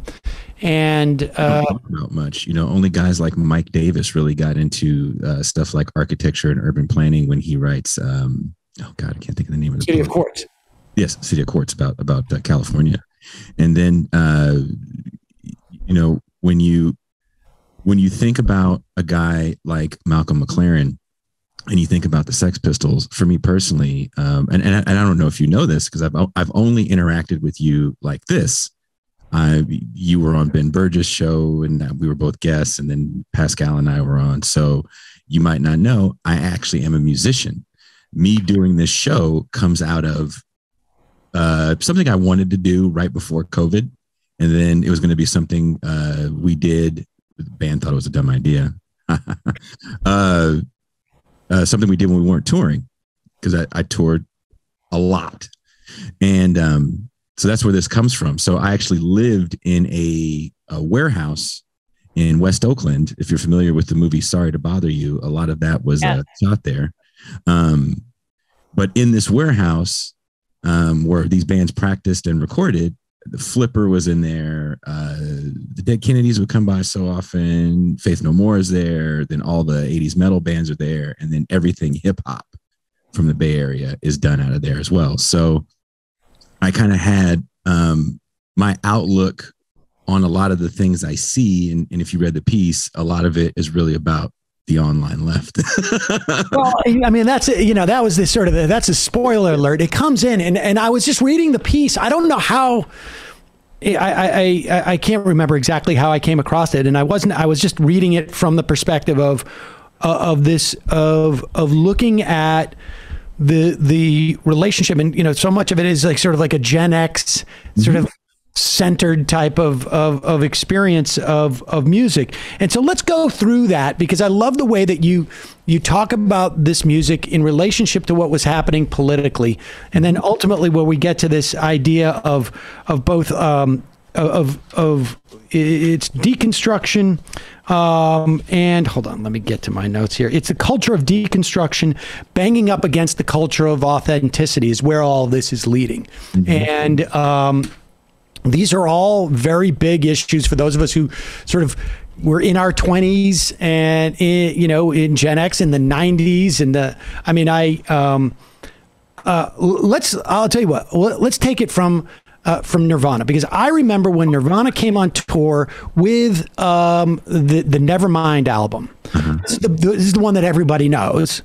I don't know. I guess everybody did. I was obsessed with it, even though I was born in the same year weird thing it came out, is, I think? No, the same year he died. After that, the people I was friends with go down to see Nirvana at the Middle East in Cambridge. I played the Middle East.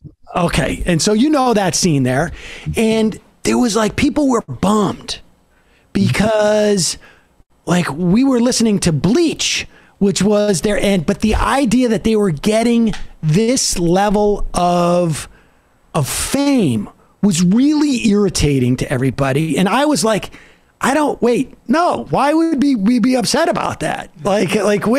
Don't we want? And there was this sort of, so work maybe backwards from that. Hold on for a second, brother Seder. Let's backtrack a little bit in this. Let's talk about before Nirvana. And you cannot have Nirvana without Black Flag, right? One thing I write in the piece that I'm probably going to get shit for, as more people are going to read it now that I'm on the Majority Report, is that I don't look at grunge as a genre more than a fashion aesthetic, because genres tend to have a sonic through line.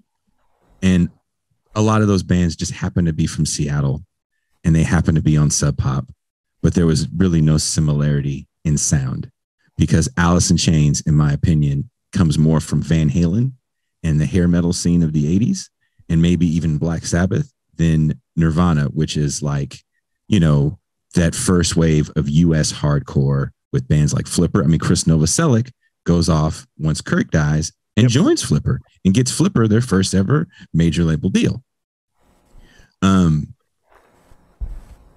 So when you look at bands that come from that first wave of hardcore, they are the American spawn of what they saw coming out of the UK. Yep. But the UK is the derivative of what they were getting from the States with bands like the Dolls, the New York Dolls, the Ramones, Television, etc., etc. And the UK gives you the visual aesthetic. And that's, to me, where the situationalist element comes into play. Malcolm McLaren knew how to sell spectacle. But one thing about the Sex Pistols that we don't really talk about when we talk about punk music, whether you like them or not, to me isn't the point, is that it was accessible music. It's not that off-putting.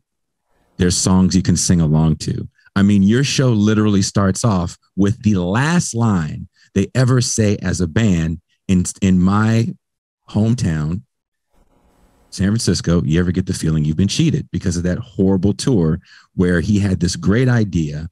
I'm going to take the circus on the road in the middle of America. And those guys hated it. And they were also addicted to drugs. I don't know if you've ever been on tour with a drug addict. It's not a party. It's a nightmare. Right. You guys can't get dope in certain parts of the country. It's a bigger fucking nightmare. So now you got like dope sick dudes that are trying to drink themselves into playing. And then you also, McLaren took out people that could play in that band just to have the spectacle of Sid Vicious. And that's why I do start it off with a quote from Sid Nancy. You know, I don't know if Malcolm McLaren really said that shit in the studio, but I think that really explains that. So, and we should say about them that one thing that I find also interesting, that was also a situation, was that they were building in the critique of them not being good musicians, essentially. Like that was part of the package. You didn't need to be good, right? You're the antithesis of major 70s rock, which is kind of funny because we're in an era where major 70s rock is getting a bit of a comeback. What's that shitty band that everybody likes that sounds like Led Zeppelin? I can't think of their name. They played at Coachella a few years ago, and I worked there doing like numbers shit, and everybody was all Wolfmother? No, that's another shitty band that sounds like other bands. They're newer. I can't think of their name, but they sound like Led Zeppelin, like a total Led Zeppelin ripoff, and everybody loved it. But there is an element of classic rock that's even back in the quote unquote underground genres where people. Greta Van Fleet. Greta Van Fleet, yeah. Oh God, just because Credit to Bradley on that one, yeah. You hella made me remember that whole fucking Coachella. But that's another topic for another time, Sam. The nightmare of an old man like me working young people festivals. I mean, worse or better than when Sam thought your shirt was a Conan O'Brien shirt. Right, there you go. Yeah. It's 1A and 1B. There you go. Sorry, where were we? Sorry. Yeah. Well, so we're talking about the failure of the people in Sex Pistols. Okay. The perception that they were bad musicians and the reality that they were bad musicians. The musicianship didn't need to be there. Passion needed to be there. And so there's this culture with the fans of violence, right? Spitting on people becomes part of the show. That's weird to me. It's still something that I wouldn't say the spitting part, but violence at shows in these scenes that definitely live in the culture of deconstruction is still a thing. One of the last shows I played in a place called San Bernardino, California, there's a thing called crowd killing for these kids that do this thing called hardcore dancing, where even if people don't want to be a part of your mosh pit, they'll still fucking bring you in and hit you and shit like that. I think it's fucked up. And I said, when I got on, I was like, look, I'm not from around here. We don't play that shit. We will fuck you up if you try to, started a whole conversation about it, which was kind of funny to do from the stage. But that shit's just not cool to me. But that becomes part of the allure for some. And also, we're talking about a youth that is now not a part of any sort of movement. So where the 60s, from soul music to rock music to folk music, is really about fighting these greater causes: racism, sexism, and the biggest one, the war in Vietnam. How many songs do we have from legendary artists from that era about the war in Vietnam, right? This is the common cause. And when we think about that era, what are the images that we think back to outside of Woodstock? We think of the girl putting the flower in the gun. We think of hippies against soldiers. Kent State, all sorts of protest. Black Panthers. What do we think? By the time we get to the 80s, there is no, and to be clear, by the time we get to the 80s, we have also gone through at least in terms of the way society told the story, that within the course of 10 years, there was almost this sort of like complete rejection of the yippie counterculture, and it was replaced with yuppies by that point in the early 80s. And so there was just sort of like, you were untethered as to if you were caught in between those two forces, it seemed to me. Well, and a lot changes economically, right? Now we're starting to make this pact with China, and we're moving factories overseas, and the economic opportunities that your parents just had to buy a home. They're buying a home before the 30-year mortgage is a thing. That's how cheap home buying is at this point in time.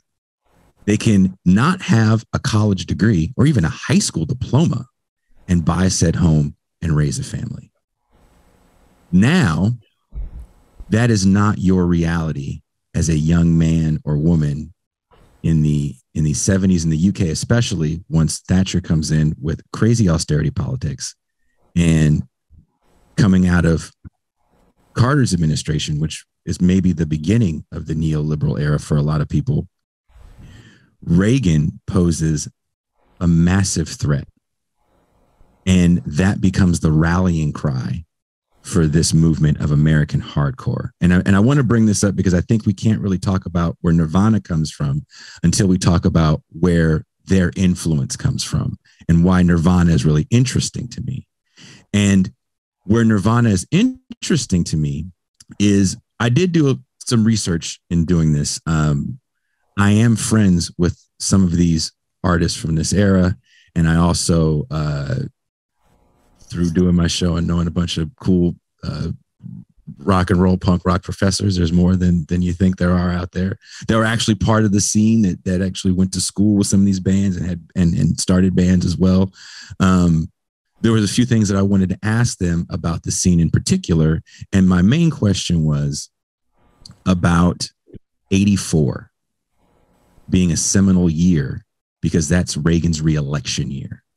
And that's the year they're defeated. And if you go back and look at the flyers from that era, there's some really great art from that era. And you listen to the music of that era, it's all anti-Reagan. And it's all about, being mad at your conservative parents and not wanting to be part of the bourgeoisie that you are kind of born into. You could pretty much call that music "fuck you, mom" music if you really, if you really wanted to. And 84, they lost. And then the music gets a little more violent, and the fan base gets a little more violent. It almost looks a little fashy. And there's a great documentary, and it's an awesome coffee table book called American Hardcore, which has some really beautiful imagery of that era. If you like that type of music, I think the imagery is beautiful in it. And the documentary is pretty interesting. If you just want to know about, origins of some of these bands and the music and what was making them want to do this stuff and how they were touring. But what happens is I think people get so caught up in what they think the story is about these guys that they're kind of projecting on them a leftist tendency that might not be there in everybody. And a lot of the article for me poses a question. Are these guys really trying to create something outside of the mainstream? Or were you just locked out of the mainstream? And this is kind of a cottage industry that's formed by you being locked out. By the time Nirvana comes to be, because remember, as Sam can attest, as everybody else that's on the screen that I see is probably born in the 90s, as Sam can attest, these bands all had to like make their own flyers. There is no terrestrial radio. There is no online. It's all college radio for a lot of these bands. College radio is king. I came up in an era where college radio was king. Self-pressing was huge because, again, people now can kind of record a record on your laptop, and there's distribution sites that'll distribute it for you on every major platform. Before, just getting to be able to record your music was the challenge. So that's why the recordings from that era are really bad, because you're talking about we had to sneak in at this time to do this. And it becomes where the worse the recording, the more authentically real you are, because it's all about energy. The Germs, to me, are a perfect example of that. The Germs, I don't know anyone that walks around singing Germs songs. I'm not saying they're bad songs. It's just they're really badly recorded. they, the singer died, I think, after the first record, sadly killed himself. And it's not that catchy. By the time Nirvana decides to sign a major label deal, we always have to add that caveat. They signed a major label deal. I don't think anyone in that camp knew how big Nevermind was going to be, because also they're coming out in the shadow of not just hair metal. And I didn't really add this too much in the piece, but you're also coming out of the shadow of an emergence of heavy metal. Bands like Metallica are going platinum, Megadeth are going platinum, Iron Maiden is a huge stadium act, Ozzy Osbourne's a huge stadium act, and then you have the hair bands, which are kind of a more Reagan-esque, decadent catnip for suburban mall youth at that time. So Nirvana's Nevermind, I'm sure they thought it was going to do well, but they never thought it was going to do like 11 plus million copies, influencing people like Emma Vigeland, years later. Well, and I feel like there was an element, maybe this is just my own bias, but they were also came out of like the tradition of like Husker Du and the Replacements in particular. Like, I mean, the Replacements for me was it for me. Like And Sorry Ma Forgot to Take Out the Trash is exactly like one of those albums, like literally, and they're building into that critique, right? Like this is the garbage that we actually put on, and I mean, I'm not sure how well they could all play, frankly, and certainly not after an entire bottle of vodka. Could like Westerberg stay up on stage? It seemed, but it felt like Nirvana was a sort of a hybrid of those sort of garage band post-punk. I don't know how else to place the Replacements in there, and that sort of the metal on some level. I wouldn't necessarily call them post-punk. I think they are a part of punk. I also equate. I've also played with a lot of those post-punk bands. I'm talking like the first wave English late 70s bands. So I don't put them in that category because I don't think they are post-punk. I think if anything, they are the Clinton punk, if you will. But ultimately it becomes important music to the journalists that are writing about it. And no matter what Kurt Cobain tries to do to shed this pop culture fame, it just becomes more and more marketable. It's there's some Mark Fisher quotes in the piece because Fisher actually wrote about Nirvana. He was a music journalist as well as a great writer with capitalist realism. And I think his critique of Cobain, the paradox of his fame, that and drug addiction had a lot to do with his suicide, because the thing about the culture of authenticity is you're constantly kicking people out, like you said earlier, that get a certain level of fame because they're not real. And we see it here as well on the online left, right? And these two cultures, the culture of deconstruction, which is basically just the culture of no. That's it. We had Vijay Prashad on our show one day, and we were talking about the contemporary, mostly online left, let's be realistic. And he goes, you just can't be no all the time. He said, you have to give people something to want to fight for. We've had Shahid Buttar. I'm friends with Shahid Buttar. He's like, we've critiqued enough. We need solutions. This music doesn't give you solutions. It's not supposed to give you solutions, because you have authenticity on one side and you have deconstruction on the other side, and they're working hand in glove to pretty much keep the scene very, very small. There's really no infrastructure built in to propel anybody into the mainstream to try to deconstruct the mainstream, because that's not really a goal.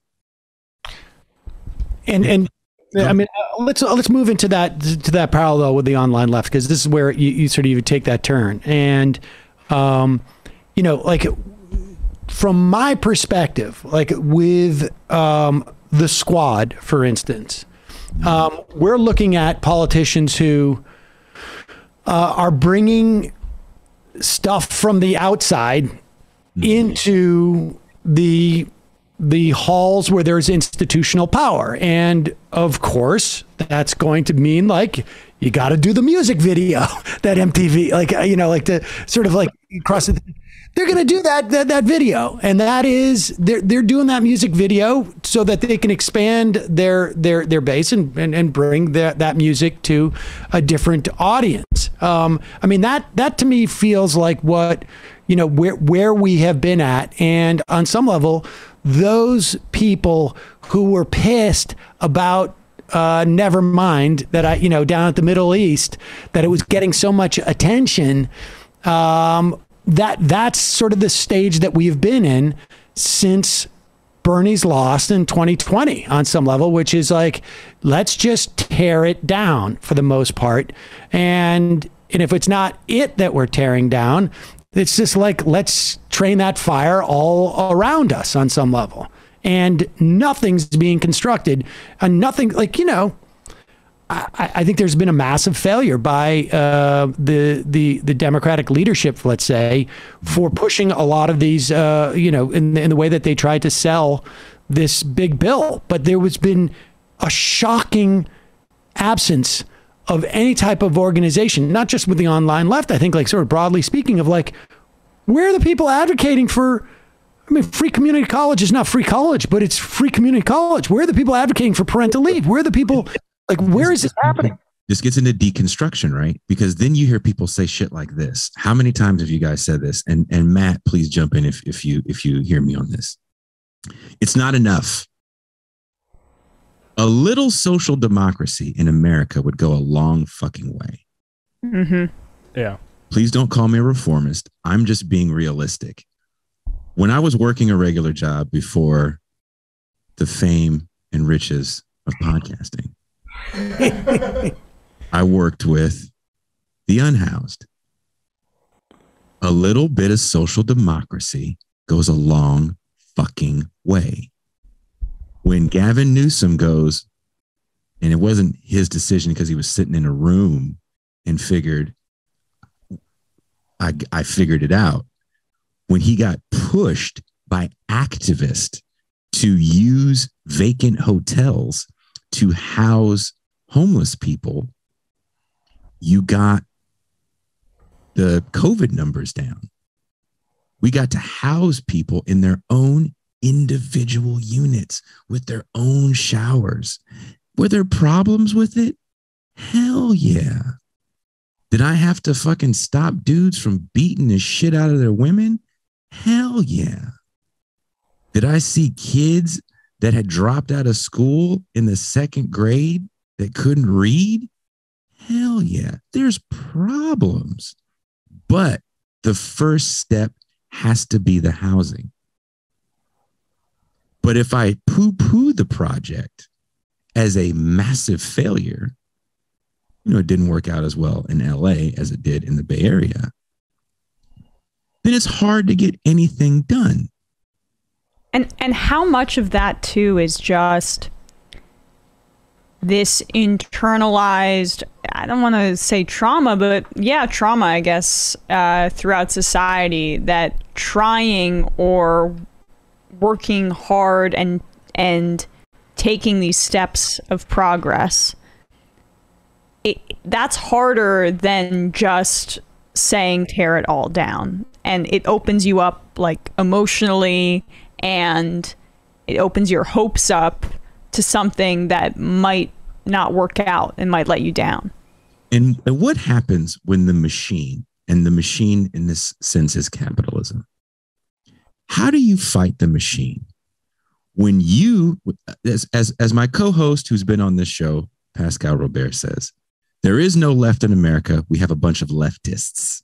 And the left doesn't have enough power to pop a fucking grape.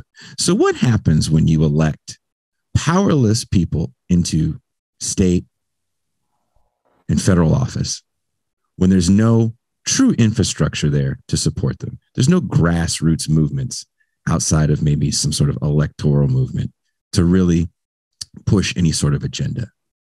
You will get consumed by the machine, right? Kurt Cobain could have stayed on Sub Pop. Nirvana could have stayed on Sub Pop. I don't know that they sell 11 million records with that exact same album, Nevermind, because remember, that was done on Sub Pop. But they break out into the mainstream, and there's really no infrastructure there to support them other than the mainstream infrastructure. And even when we look at these cultures of authenticity in the underground, they're literally modeled off the bigger capitalist ones. Why does SST lose all those bands? Because they're not paying the fucking bands. You know who else doesn't pay bands? Major labels. Right.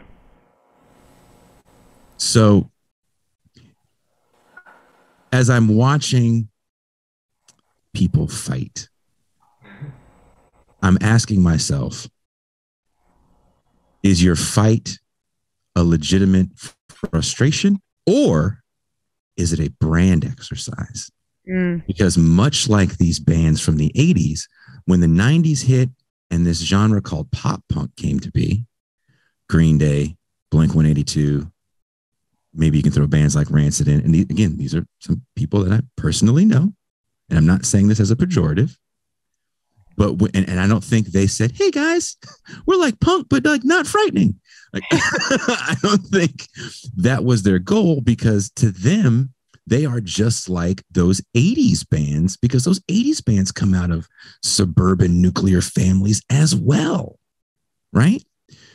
But the fame that they get, because after Nirvana, you get Dookie.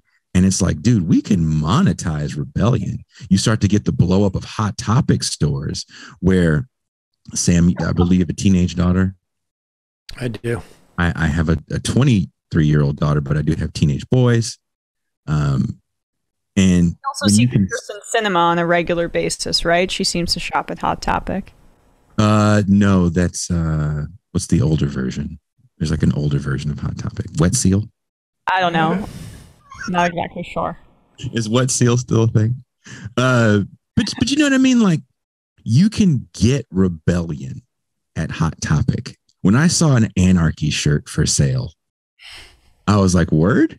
That was something that you made. And when you even watch like Cobain made a Flipper shirt. That was his favorite band, but he couldn't get one because they didn't mass produce merchandise. Those guys were all fucking dope fiends trying to just get to the next town.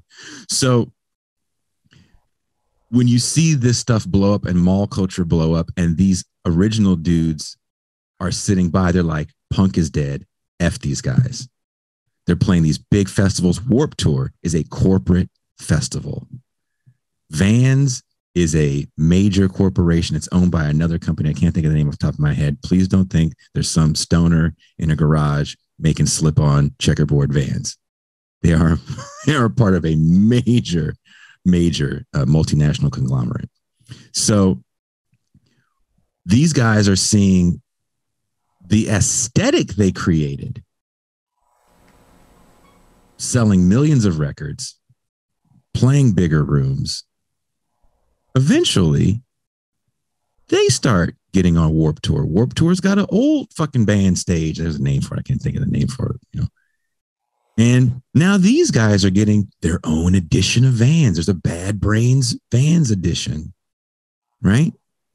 You can go into a Hot Topic right now with your teenage daughter, and she can go run to the anime / Hot Topic band section, and there is a section for Sam Seder with Minor Threat shirts that you never got to get as a young person, right? Bill collector. Sorry. Well, I mean that was like the. I mean, there's this is a to a certain extent. There's a situationist. This is the situationist. Sort of like the spectacle just absorbs everything ultimately, and these there is no ability to sort of stand outside of it. And there was this concept, particularly around the 90s, I think it was, when I remember Mort Saul actually was talking about there is no selling out anymore. It's just you buying in. And you there is no, you can't stand outside of that machine on some level. And then it becomes largely a branding exercise because you don't know how to both express the frustration, but you also well, I want somebody to hear me express my frustration. So I've got I'm gonna play in a room full of people. Look, man, you did comedy. You ever done comedy for the bartender? Well, yeah, actually I did for a very long time. In fact, that's probably sucks. Well, and you're friends with David Cross. David Cross is one of my favorite comedians. If it wasn't for David Cross, I wouldn't even know that this show existed. I saw David Cross in this show hella years ago, and I was like, oh, this is his comedy review show. And I found out it wasn't. But there was many times I performed comedy for the bartender and David Cross, and still Cross would just literally physically mess with me on stage to impress the bartender. And that was basically it. I mean, there was maybe 4 or 5 other people. Get more free drinks. Right. I mean, you already are given. But the point being, at one point, that becomes unsatisfying. Right. Like at one point, you need to have an audience in front of people. And the thing is, when you get to a certain point, there's a great interview for people watching the show. There's a really good interview with Henry Rollins in like 86. It's somewhere in the middle of the country. I want to say he's in like Dearborn, Michigan. And the kid interviewing them after the show is basically trying to say, are you guys sellouts now because you grew your hair long and you slowed the music down? So around this record called My War by Black Flag, the most punk rock thing they can do is like slow shit down. We're going to grow our hair out, partially because why the fuck not? We're always gone. We don't have time to fucking look cute for you. And Rollins is kind of a douche in the interview to this young kid, but it's again that culture of authenticity. Like, oh, you sold out now because you played in front of maybe a few thousand people, which isn't that big when you think about it, because that was the max that those guys really got. They never played arenas, right? Never. And it's real interesting as Rollins is kind of trying to make the kid say, well, tell me why I'm a sellout. What about me is selling out? We're dirty. We have no money. And we're going to spend it trying to get to the next goddamn city. So what about me is selling out? And when you look at the online left, and certain people are sellouts and this, that, and the third. It's like, well, why are they sellouts? What is making this person a sellout? Is it you don't like what they have to say? Is it that you think they're trying to get on MSNBC? Because I got bad news for people. That shit ain't easy to get on MSNBC. You can't just go down there and be like, I want to get on MSNBC. Right? You really need somebody who they want on to leverage you on. That's basically what happened with me. I wanted Janine on, and she said, I'll come on if Sam comes on with me. That's basically how I started my career to get onto that place. But that happens very rarely. Very, very rarely. But it's hella easy for people to call you a sellout for trying to get your message out to a broader audience. But it's also very easy to get co-opted by trying to get to a broader audience. And so why I brought all that stuff up about the 90s and pop punk is these bands that were saying punk is dead later start playing the corporate festivals. They start getting corporate endorsements. Some of them get major label deals. Some of them, if they had a little independent label, it got bought out by a major. So they are the facade that is the undergroundness of the major label that's running everything. And you start to ask yourself, are you raging against the machine? Or are you raging to be a part of the machine? Or does the machine just consume you?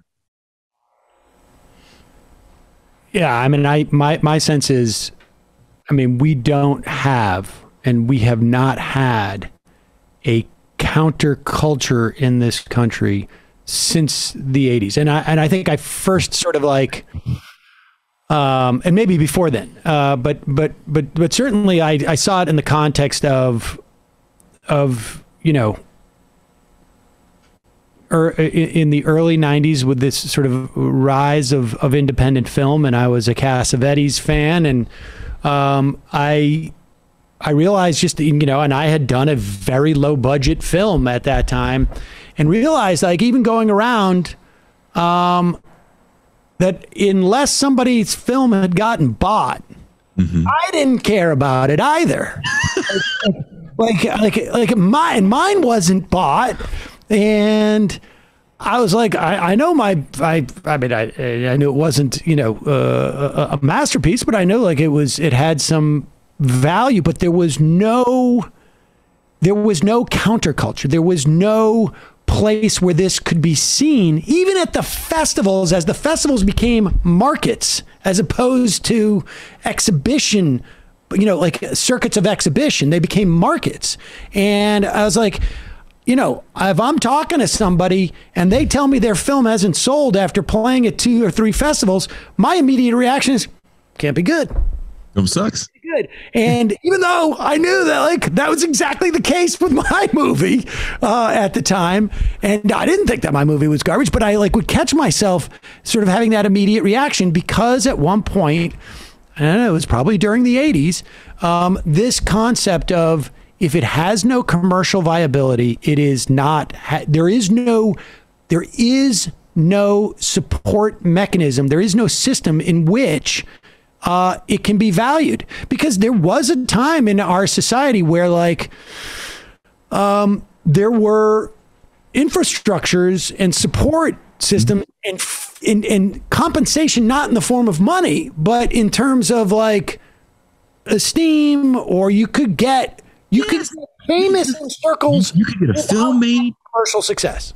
You could show it at bars and underground places and art houses. You kind of see a little bit of that now, right? Because there's just a ton of film festivals for everything. But on a larger scale, let's pull back a little bit and look at this from a larger scale, again, using pop culture. 2 humongously successful movies, financially and critically, is Nomadland, which is a horrible take on a good book, and Parasite. Snowpiercer, which is a very anti-capitalist movie by the same person that did Parasite, is a TV show. we can sell anti-capitalism.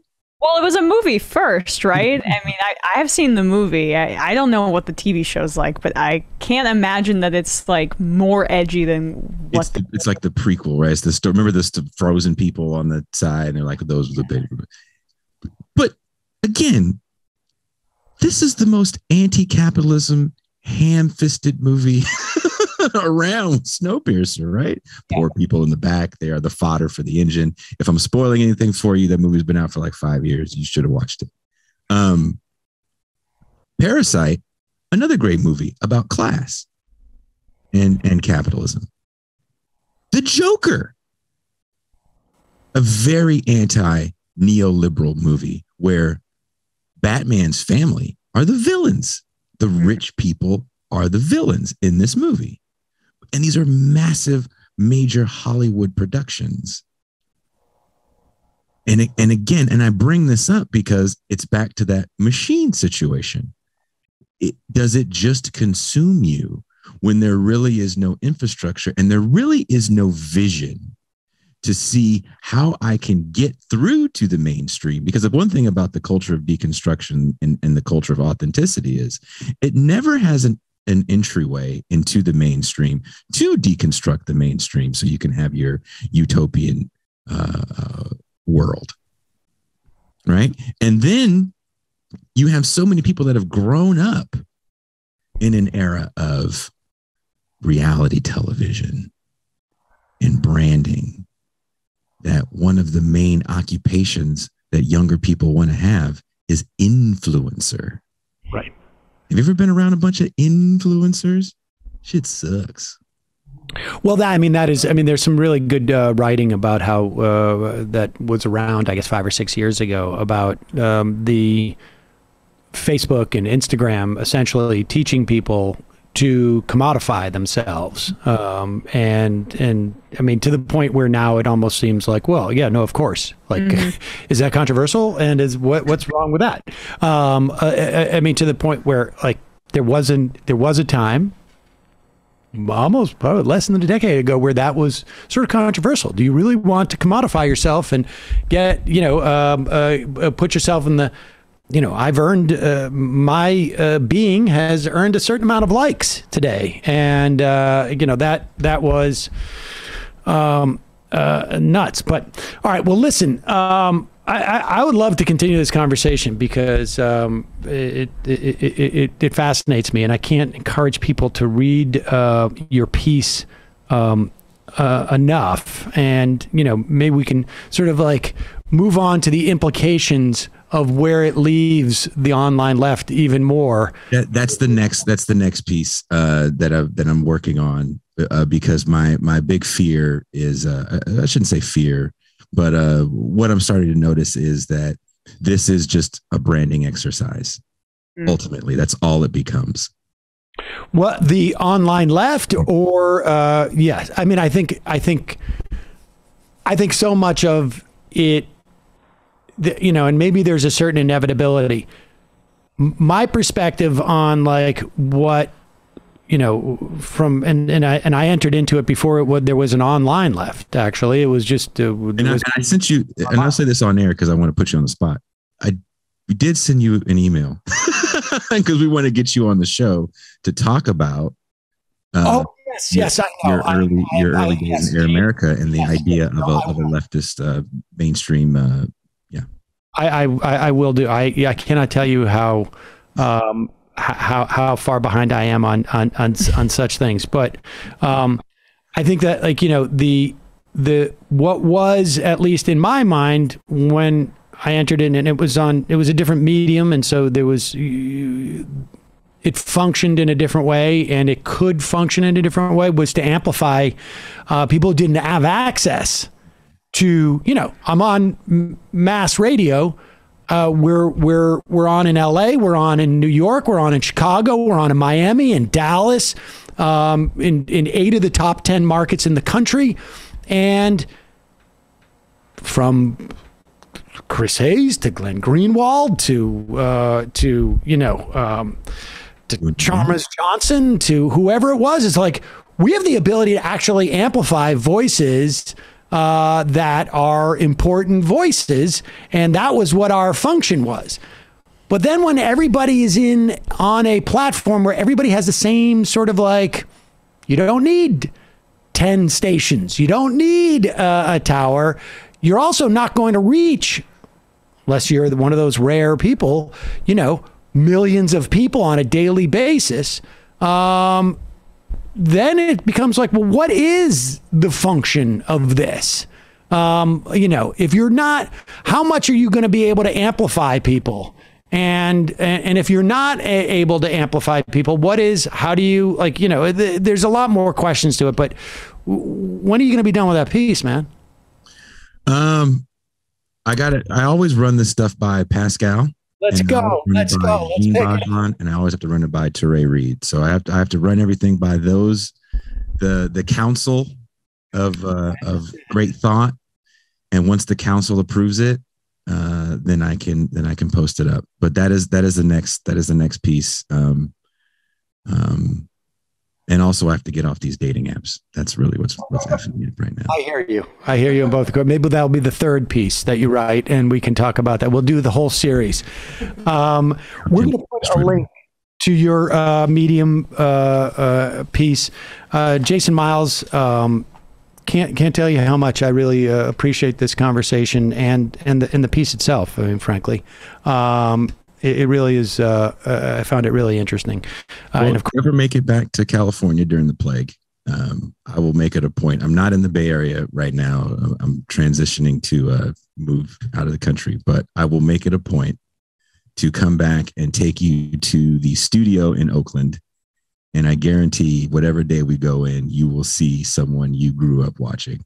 Oh, that's awesome. We'll have a grand opening. Folks, check out This Is Revolution podcast as well. Jason Myles, thank you so much. I really appreciate it. It might take all the strength I got to get to where I want, but I know somehow I'm gonna get there. I wasn't looking when I just got caught between the truth and the light bar. But finding out won't make me feel any better. Yeah, I know the clock is ticking, but the meds are gonna kick in, and my pilot light shining bright. I guess somewhere the choice was made for the option where you don't get paid, for the road that bends before it finally breaks you. I guess somehow I lost my drive between the 101 and the 5. Do you know how far the detour takes you? Yeah.